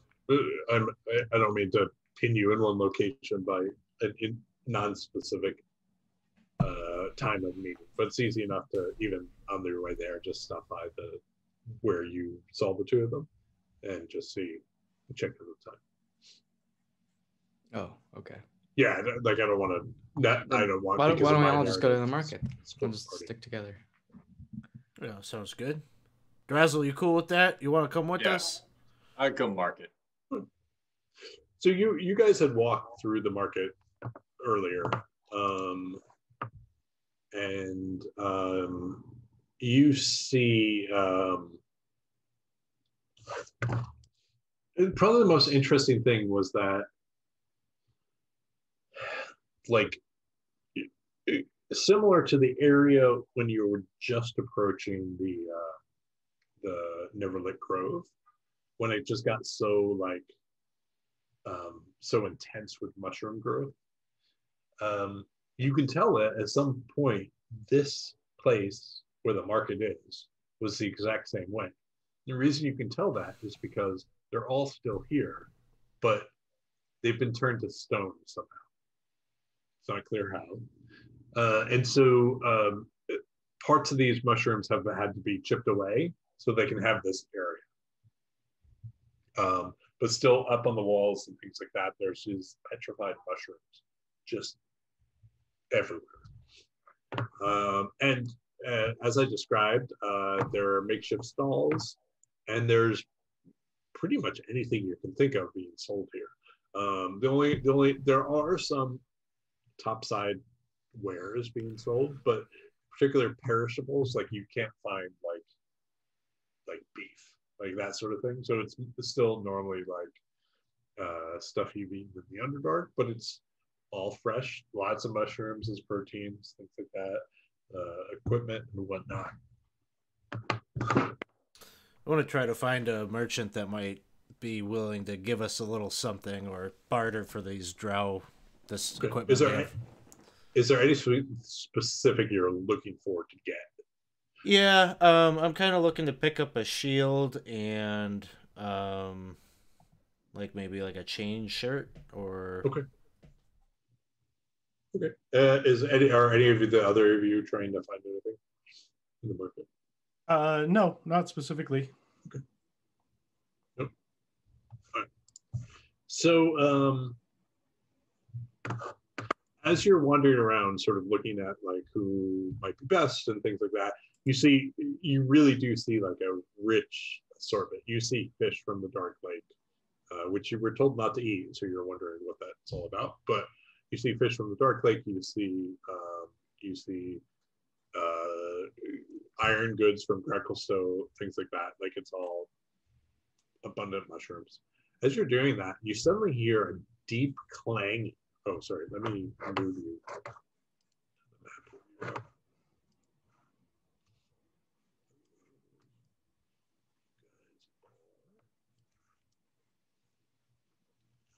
Way up here. See yourselves.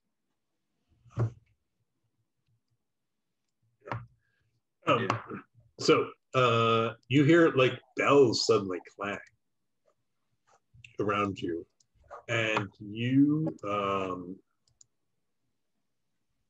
see the deep gnomes around you. There's merchants and everyone, and some of them have weapons on them, and they draw short swords. All of them start running away. And you see guards, the merchants sort of run away. You see guards run up, just a few of them, who happen to be nearby. And you see one of the guards in front of you. He stumbles back, and like he was hit by something. His hands in the air, sword there, and then you see him rise up in the air, and you immediately see around him, not like on them, but just slightly ahead of them, a strange shimmer in the air. And you are very aware that he has been enveloped by a gelatinous cube. So I need everyone to roll initiative. Oh my. We don't have tokens, so they won't come up. Oh yeah, sorry. Give me 1 second. I will put those on the map for you. I still have the big city map. Yep. Yeah, I'm just going to use that. There, we're not going to. Gelatinous cube is super easy to. You say that. You can make it. You probably can make it super complicated. Okay, so there's. You guys can see it now, right? Yep. Mm-hmm. Okay. So you can roll initiative, and then I will put.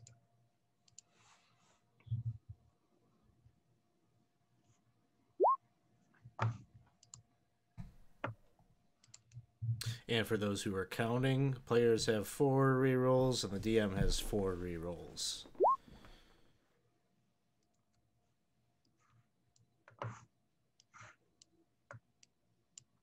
Okay.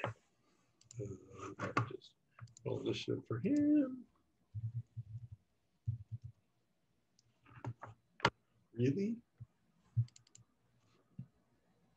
Is he that slow?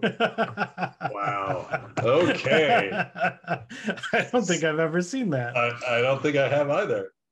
It's such a perfect pairing to Drazel. Okay, Dolphix. So there is a guard inside this thing.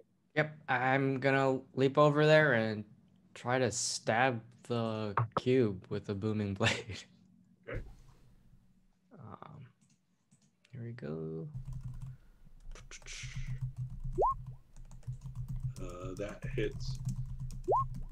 So that's 10 piercing plus, I think, 1d8.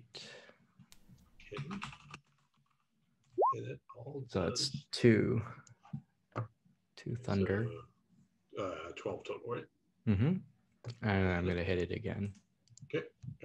You slice through it, and you see part of it. The gelatin sort of slough off. Definitely hits. 13. You slice some more of it off. Jason. Are we doing this more or less theater of the mind, so not Correct, so much yep. where tokens are? Yep. Okay. I'm letting you move into its range as you do. I'm going to move and duck behind Drazel to do a hide check. Yep. As a bonus action. And then jump out and attack it with my whip from 10 feet away. Okay. Hits. For 22 points of damage. Okay. And then I will move back a little bit. Okay. Oh, what did I just do?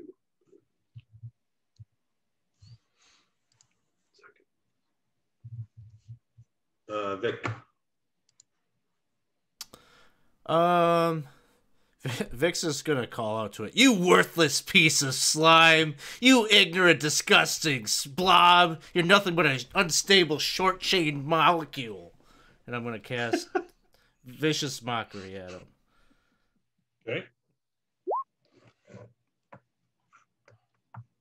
Oh boy, this is gonna be terrible. Oh my goodness! This gelatinous cube was like, I have self-worth. That's all I got. And he looks at you with a slightly, chopped off cube form. Anything else, Vic? I don't know. I guess I'll give point I'll give a inspiration to Jason. Trestle, it is you. You said there's a guard inside of it. Yes. Does it seem like the guard is already dead? Nope. Okay. I mean, the guard is not moving, but the guard, it looks like the flesh of the guard is slowly being eaten away. I'm just looking at what I could do for hitting, but no one's been hit yet. Sorry, that was the wrong spell. I was looking at that one. I was thinking if I could do healing word on the guy that's inside. Keep in mind that Prayer of Healing takes 10 minutes to cast. Yeah, that's why I hit the wrong one.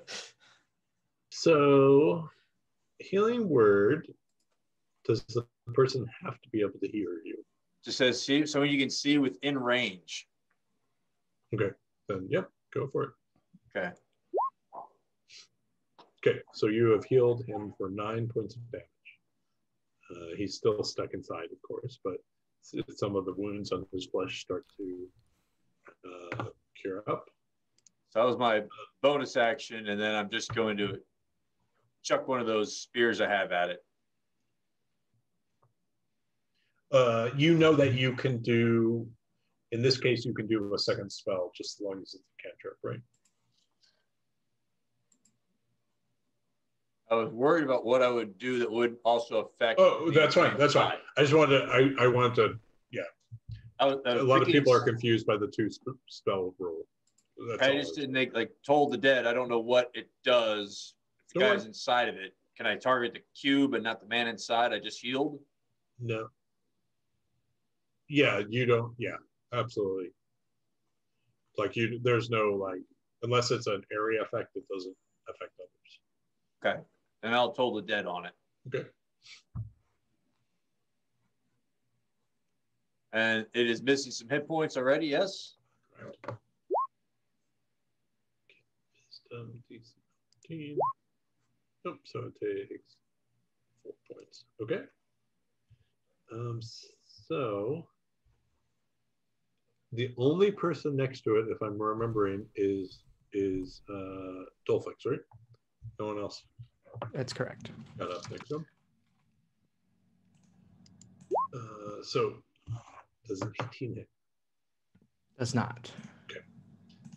So it's pseudopod, like you see, like it's a cube shape, but you see this like arm form out of it and try to smack you clumsily. It doesn't do a good job.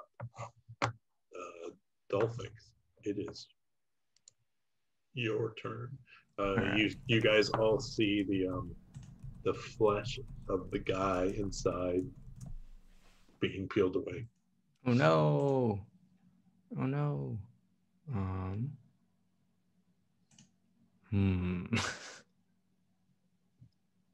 He doesn't have much time left, does he? You're not. You're probably not. Probably. I'm gonna keep hacking. Okay. 11. Ooh, it's probably a miss. I would say, Dolphix, you're close enough too that you see.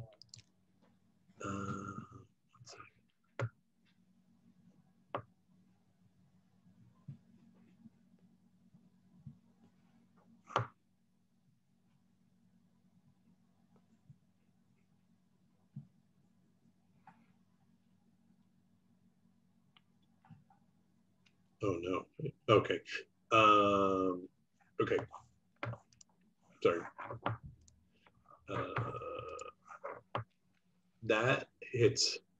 Oh, cool. Yeah. It's okay. It's a 9. So that's 9 plus 6, so 15 damage on the first hit. And 13 damage on the second. So there is, in addition to the door here, there is actually a rock, like, and this probably would have come up. Like in places they've intentionally collapsed the rock when they couldn't do a door, and so there's an intentional rock collapse, and you see one of these oozes come, a second ooze. There's another one. It's a second cube-shaped one. Yep. No one inside of it.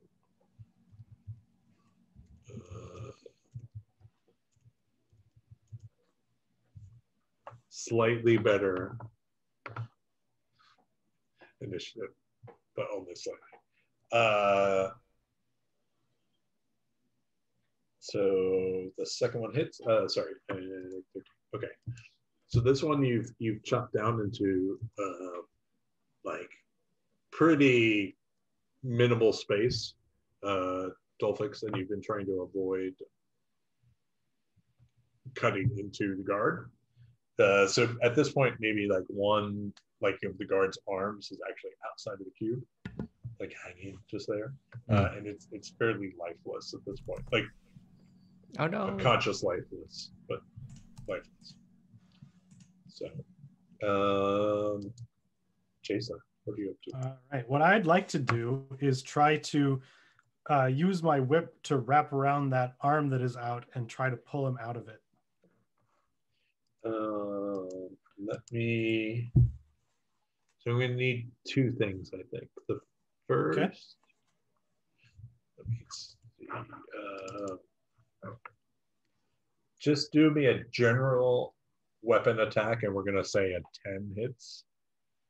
So like, okay, so you definitely are able to wrap the thing around, and then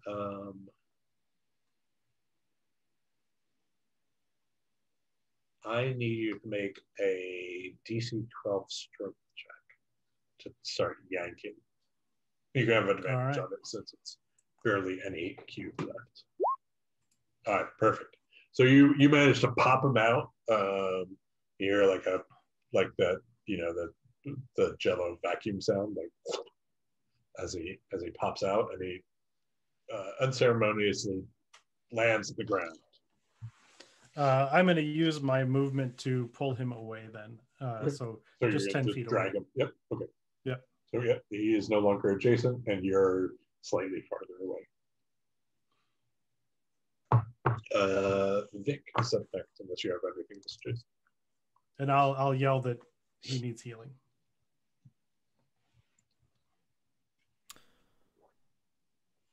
Vic, what are you up to?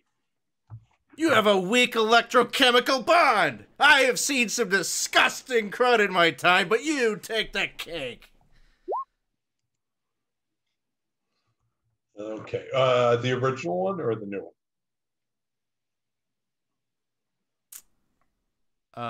What's that? The original or the new one? Ooze. Which ooze? The one that's right here near us, the one that Jason's pulling the guard out from. It takes the psychic damage. Whatever nonsense you're spewing at him, it's working. What else happens? I'm going to throw a healing word at the guard. Okay. Vicious Mockery gives it disadvantage on its next attack. Got it. Thank you. Electrochemical bond. Okay, so you see the guard sort of, his eyes start to flutter, and some of the wounds on the acid wounds start to heal up on the surface of his skin. Drazel. So we got one guy out. There's nobody in the other one, correct? Correct. All right, so then there's no need to worry about this. I'm going to drop a flaming sphere into the mix.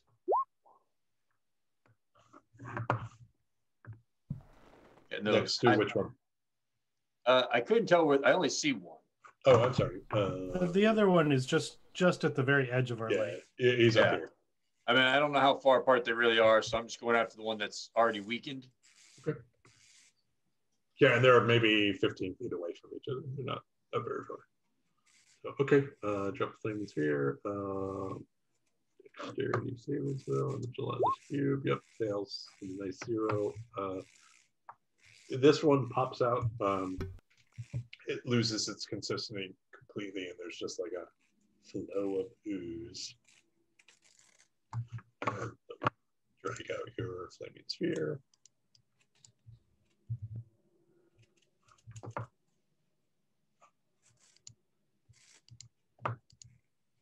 Where did I put it? Okay, I'll find it in a minute. Okay, so your flaming sphere is about 13 feet away from the other one right now. It is that one's turn. It has 15 feet of movement. So I'm going to say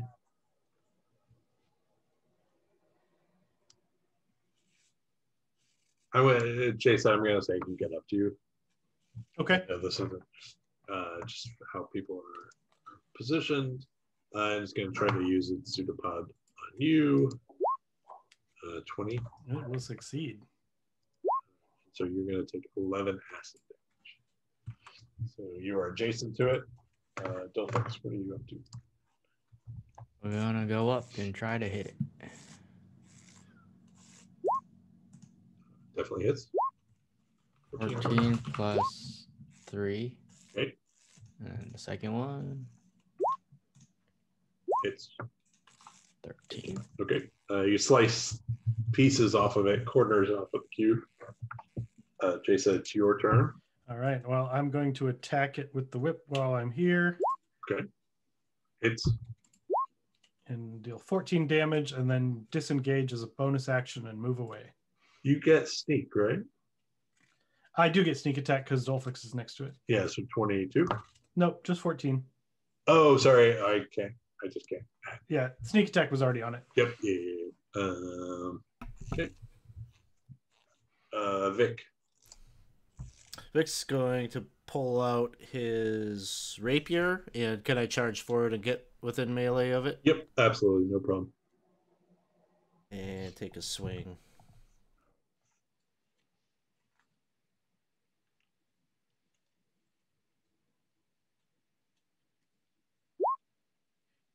Hits. What? And with my bonus action, I'll attack with dagger. Okay. Hits. And this would be, let's see, Minus 2. something. If I'm understanding how this works, 2 points because I don't have the modifier on there. Correct. Yeah. If it's in parentheses, it means it was rolled. And then, yeah, perfect. Okay. Drezel. I'm going to slam the thing into it. Okay, so you can move it 15 feet, right? Oh, no, never mind. It's close enough. Yep. So I got to roll damage again. Yep. And then you Just can gonna- roll dex, right? I'm just going to roll the 2d6 because there's nothing to it. Yep. Definitely fails. So 8. Okay, 8 points. And then as an action, I'm just going to toll on it.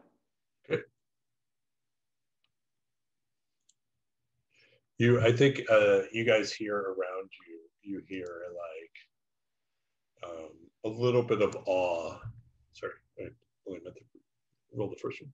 You hear a little bit of awe as some of the guards are like appreciating your skills. It is its turn. I think now it's Vic and Dolphix who are around it. So odd Vic, even Dolphix. Dolphix. Miss. Yeah,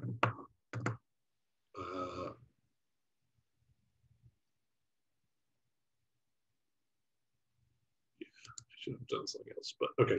Dolphix, it's your turn. Hits. Okay, 10 points. That's 5. Oh, 15. Yeah, okay. Still up. It's looking like a well-cut diamond at this point. And you managed to, with that second strike, to basically burst it finally, and it just sort of ends in a puzzle of ooze, like on the ground. You see the Svirfneblin who was trapped inside. He stands up and he's like, I'd try to help him up if I can. Yeah, he's panting, but he's really, really happy that you guys saved him. And he says thank you. Dolphix, you notice that while there wasn't a person inside of the second one, you do see the second one a little bit of gold and a short sword that has mysteriously not been affected by the ooze's acid. has fallen out of that second boost. I will go and reach for it. Okay, so it's 12 gold if you want to add that wherever you guys want to add that. And then a short sword that seems to be of drowish construction, but very well made and possibly magical by everything you know. What kind of sword? Sorry. Short sword. Sword.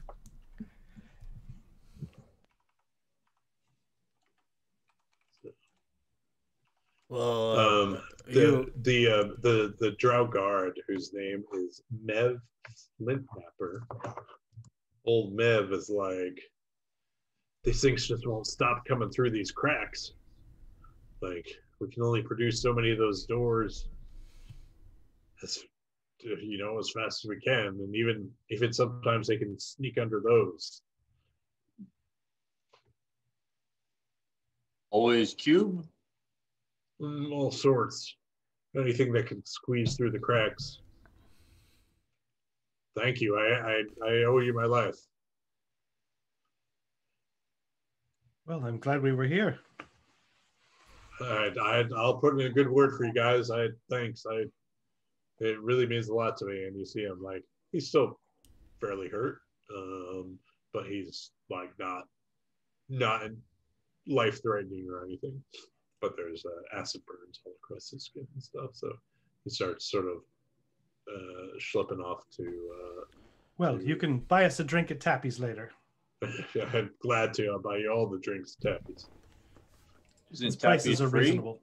Yes, that was the joke.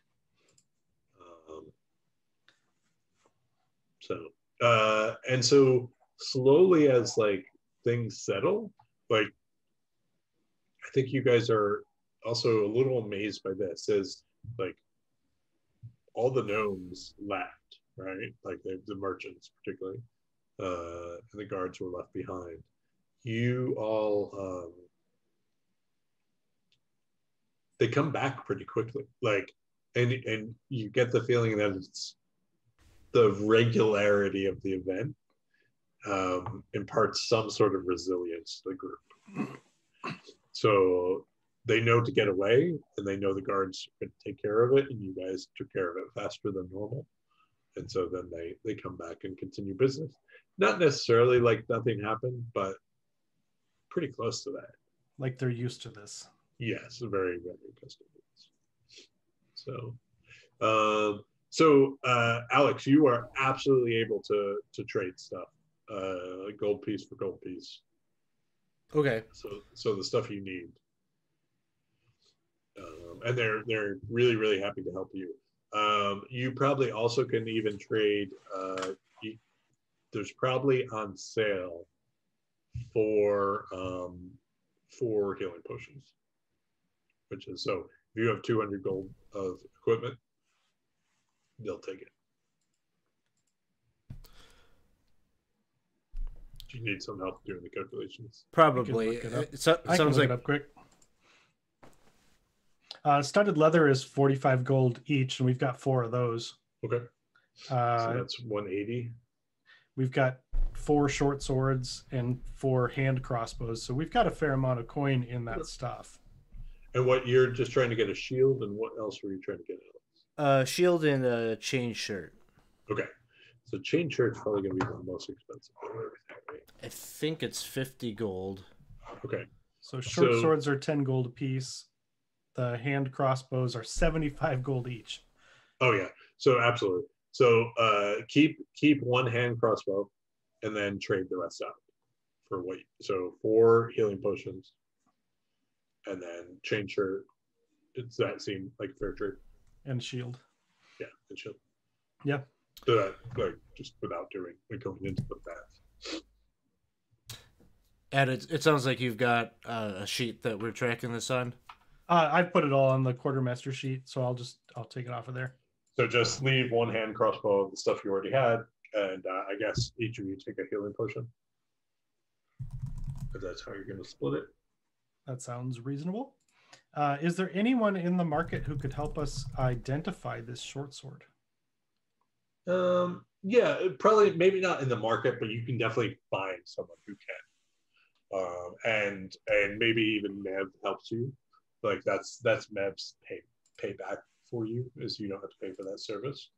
It is a short sword +1 of drow construction, and the merchant who identifies that for you is very, very quick to point out what of drow construction means. And Jason, I think he points at much of the stuff you're wearing. Mm-hmm. Well, what I'm wearing was drow originally, and the Durgar took it apart and turned it into 2 suits. Oh, got it. Okay, I forgot that. Yes. So anyone who's wearing drow stuff, he also indicates that it will fall apart the minute you get to the surface. Okay. Like it'll be an hour or so before it disintegrates. But for now, you have it. So it's short sword +1, and this is one of the weird like magic items don't dissolve, except they do sometimes. So if they're drow. Yeah. And you bring them to the surface. So yeah. But you have a short sword +1 for whoever might need it. I would happily take that if no one else wants it. No need. Go for it. Yeah, we'll just remember that it's drow. I put a note on it. Okay.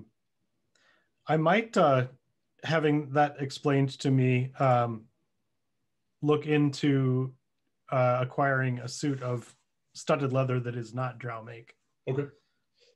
Yeah, you can just pay like the stuff that came through Grapplestone. They definitely have it. So if you want to trade the hand crossbow for that, well, I would trade the drow make armor I'm wearing. I would trade my leather armor. You can absolutely pay gold too. Sorry, I didn't like. It was just in Tappy's that. Oh, I'd prefer to trade because I don't want to carry extra stuff. Okay. Good. Yeah. Good. If it's roughly the gold value, I don't need to negotiate. I'm going to trade my drow make studded leather and my regular leather armor for one suit of non-drow make studded leather. Perfect. Okay. Oh, anything else you guys want to do while you're shopping? Anything particular that you're looking for? If not, I think we'll go back to Sunny. And so Sunny, as you're actually, you know what? I want to do a few more things you've seen now before we go back to Sunny. So I'm going to move this arrow. So this is that collapsed area where the oozes actually went through. Mm-hmm. And this is one of those mithril doors.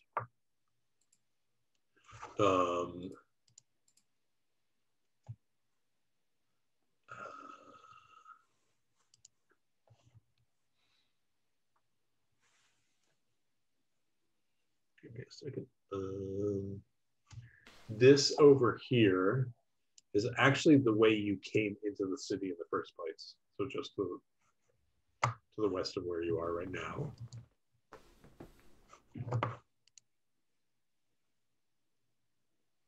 And then I think probably the biggest one I want to show you, which you would have walked through on the way here, and you probably would have felt a little uncomfortable walking through, is down here.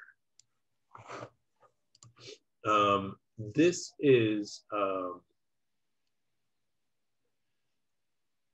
is the Stoneheart Enclave. They have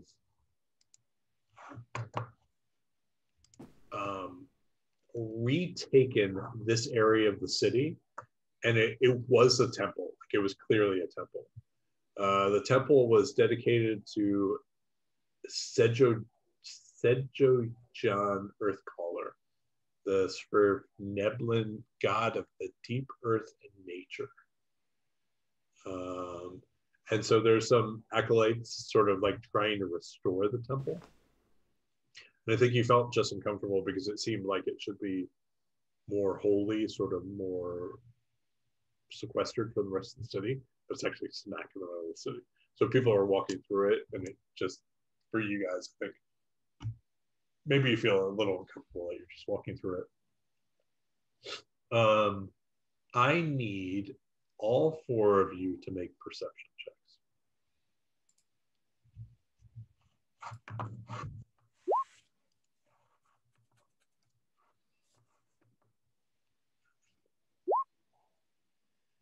Jasa,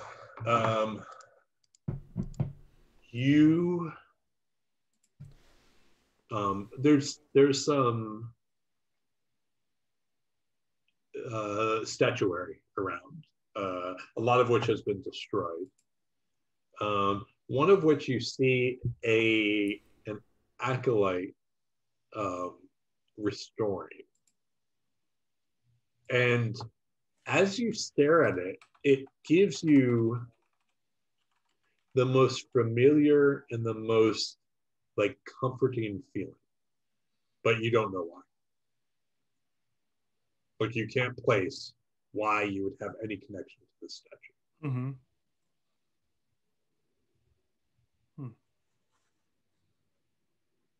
A quick, if you ask, a quick, it's of this god. Okay. Like, or a representation of the god. Like it's up. But other than that, you don't like. It seems like a distant memory of some kind, but you just don't.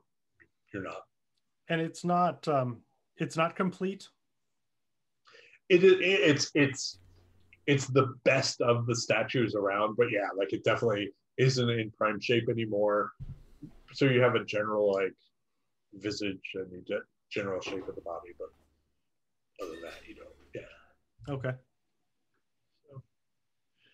All right, so you head back to Seni, sorry, and by the time you get back, she's sitting there, and a bunch of her like assistants, like she's basically taken the office to the bar, and she's sitting there, and as she sees you come in, she politely asks her assistants to go back to the office, and she stands and she welcomes you all. And she says, "Please, I'm so sorry for what happened last night. I hope you can forgive us. These are just really, really times that are more stressful than I think you know." Well, you won't need to apologize to all of us. A few of us have no memory of anything untoward. Tappy is good to make sure that happens. And she sort of gestures chairs around you. Apologize if you were waiting. We ran into a bit of excitement. No, it's easy enough to. I was able to get my work done, but I did hear about the help you gave the guards. It is much appreciated, particularly Mev saving his life. That is. Unfortunately, a constant hazard guards here, and that's maybe something I wanted to talk to you about. Well, we're not the sort to let someone die if it's in our power to prevent it.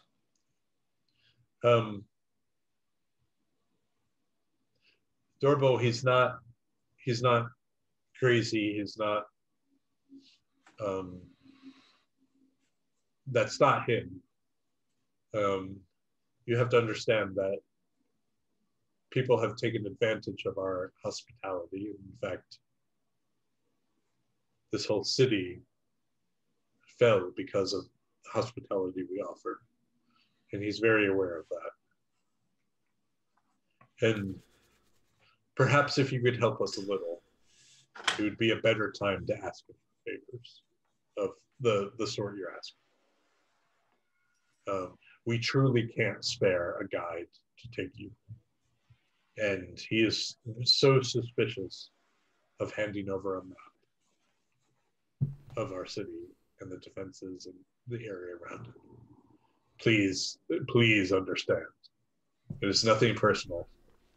It is just a precaution that we take these days.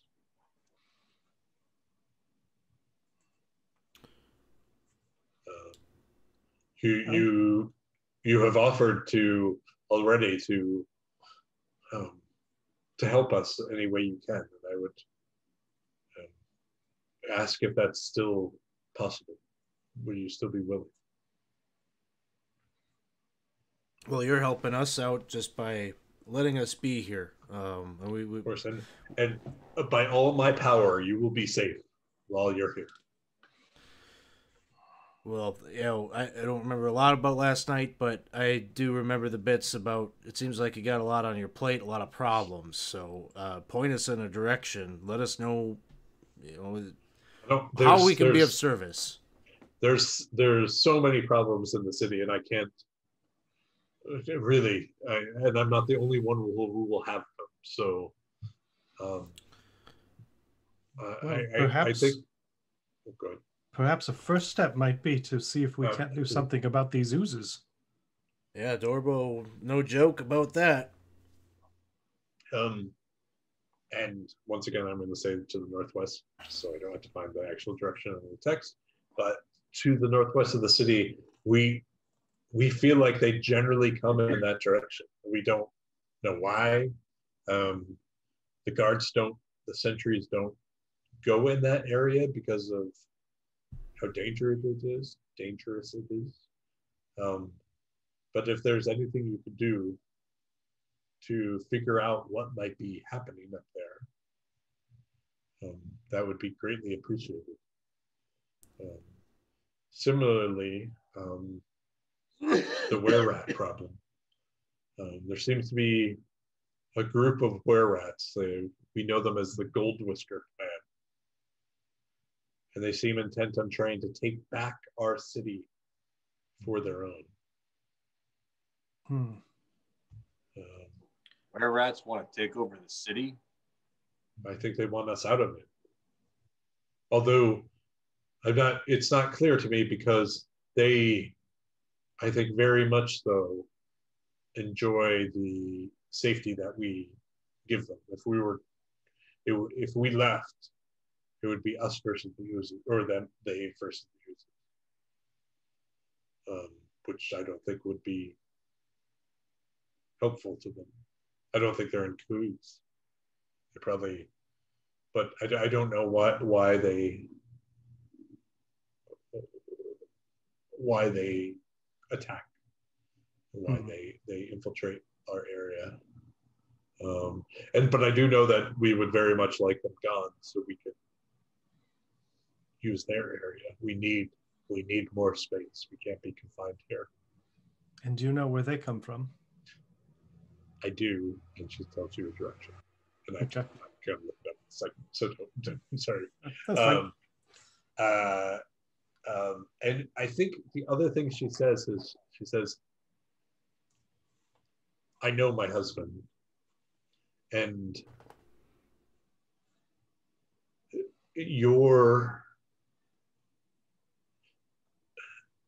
anything you can do, even if it's not these like where rats or oozes, it's going to increase his comfort in doing the favors you've asked. I know that is so much to ask. You have traveled so far. But I know also that my husband won't yield on this one thing. Like he sees what you asked specifically as a very dangerous key to the city. It's not unreasonable.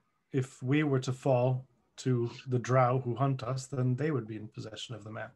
So I can see why you wouldn't want it to be in anyone's hands. I thank you. And she, yeah, I think she says, I am absolutely at your service, like whatever I can do.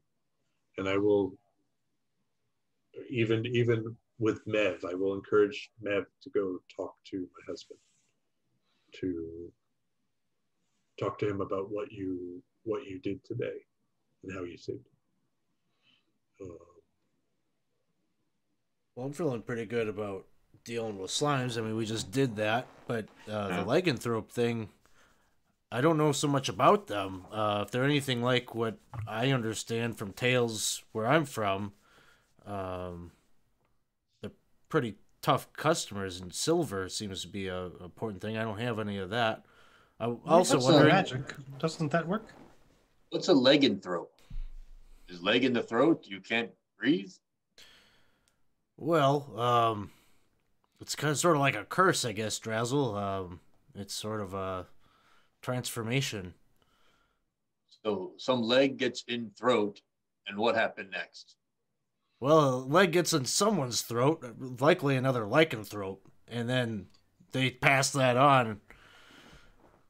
It's a fancy word for a were-rat. Ah, So Senny says, she points out that the area where rats control right now includes the house center. So let me see if I can explain what that is real quick.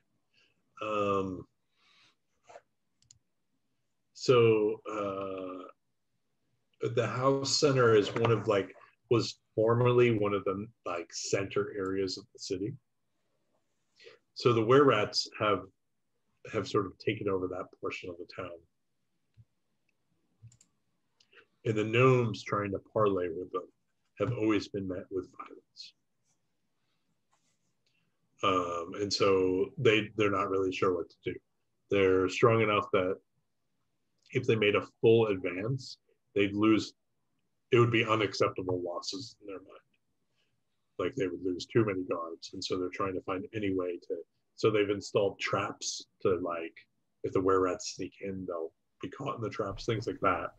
But they're not really sure what to do. Senny, you can tell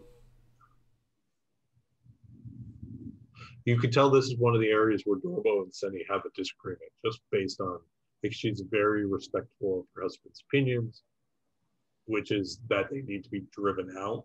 But you do hear her insert in a couple times that these are descendants of our people, right? Like these are deep gnome were-rats, which means that they deserve some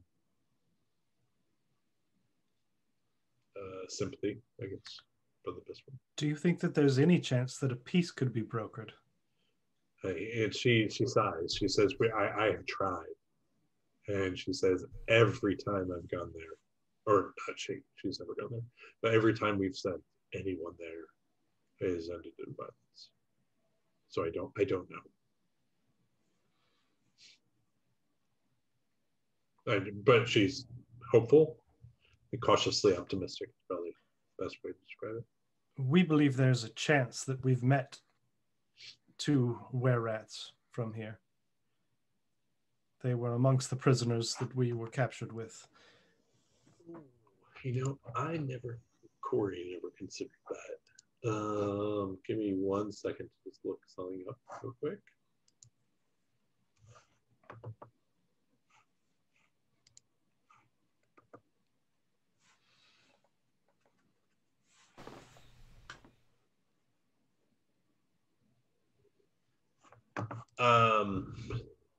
Would you use the names? Yeah, I mean, if we talk about it, I'm sure I would mention them. I wouldn't hold them back. I mean, we'll put it this way: if these two, if Topsy and Turvy came from Blingdenstone, and these two are the founders of the reestablishment of it, they must know them. Yeah. So if that's going to make you hesitate using their names, no, I would use it, and I would say that they had. At first, I only knew them as deep gnomes, but they did not want to return here, and we later learned that they may have been were-rats. So she sighs, and I'm assuming the night before you sort of told them the whole story about what Darrendel's version of the story. So, you see a lot of conflicted emotions, and she says, "I didn't know any of that. I didn't know there were were-rats. They lived here in town, and one day they just left. And we were so worried about them, we sent sentries out, thinking maybe they had gone to the mines and gotten captured along the way." So you see real empathy about what happened to them. And then you see the dawning on her face that But if they were were-rats living here, does that mean others are were-rats living here? You start to see those like gears turning in her head. I suppose. Are there could be. were-rats here in the city?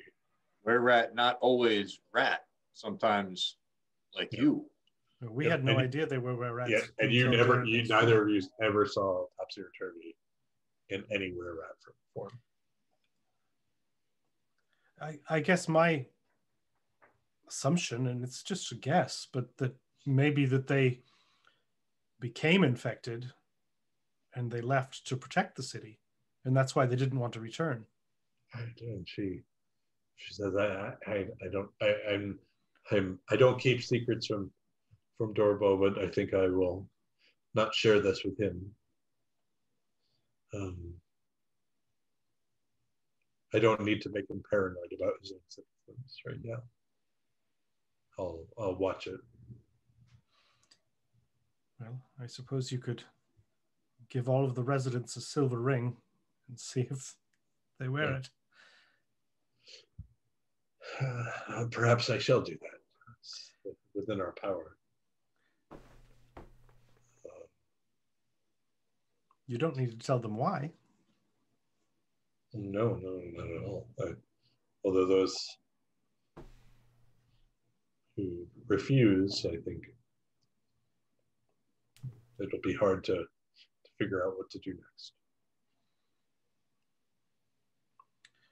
When we pass the temple, is there a priest who can lift curses? I don't know if he has that specific skill, but there is a priest and a qualified one there. If we were to find a way, we could perchance try to lift the curse from them, and then they would be members of your community. That's absolutely. If they would go through, we would gladly embrace them back if they were no longer cursed with whatever has happened to them. It might take time.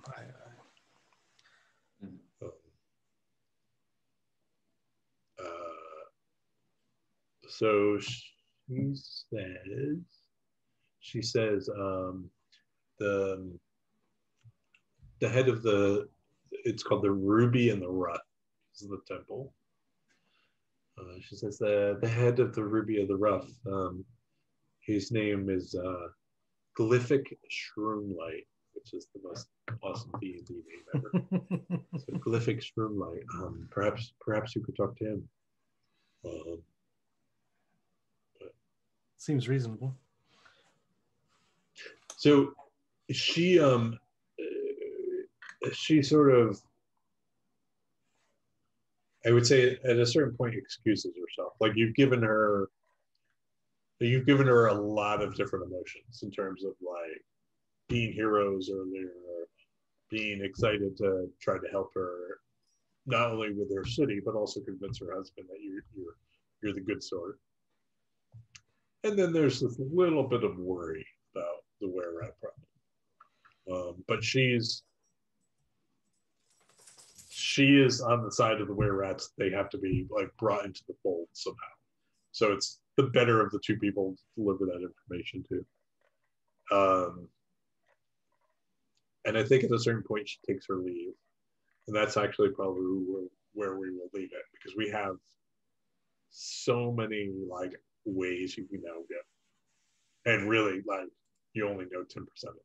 So like really a lot of ways to go. So we will leave it here for tonight unless anyone wants to do anything last minute. You sort of know the lay of the land, and now we can and I guess we'll be back in 3 weeks, so we can decide what to do from there. So thank you everyone for watching tonight. We appreciate it.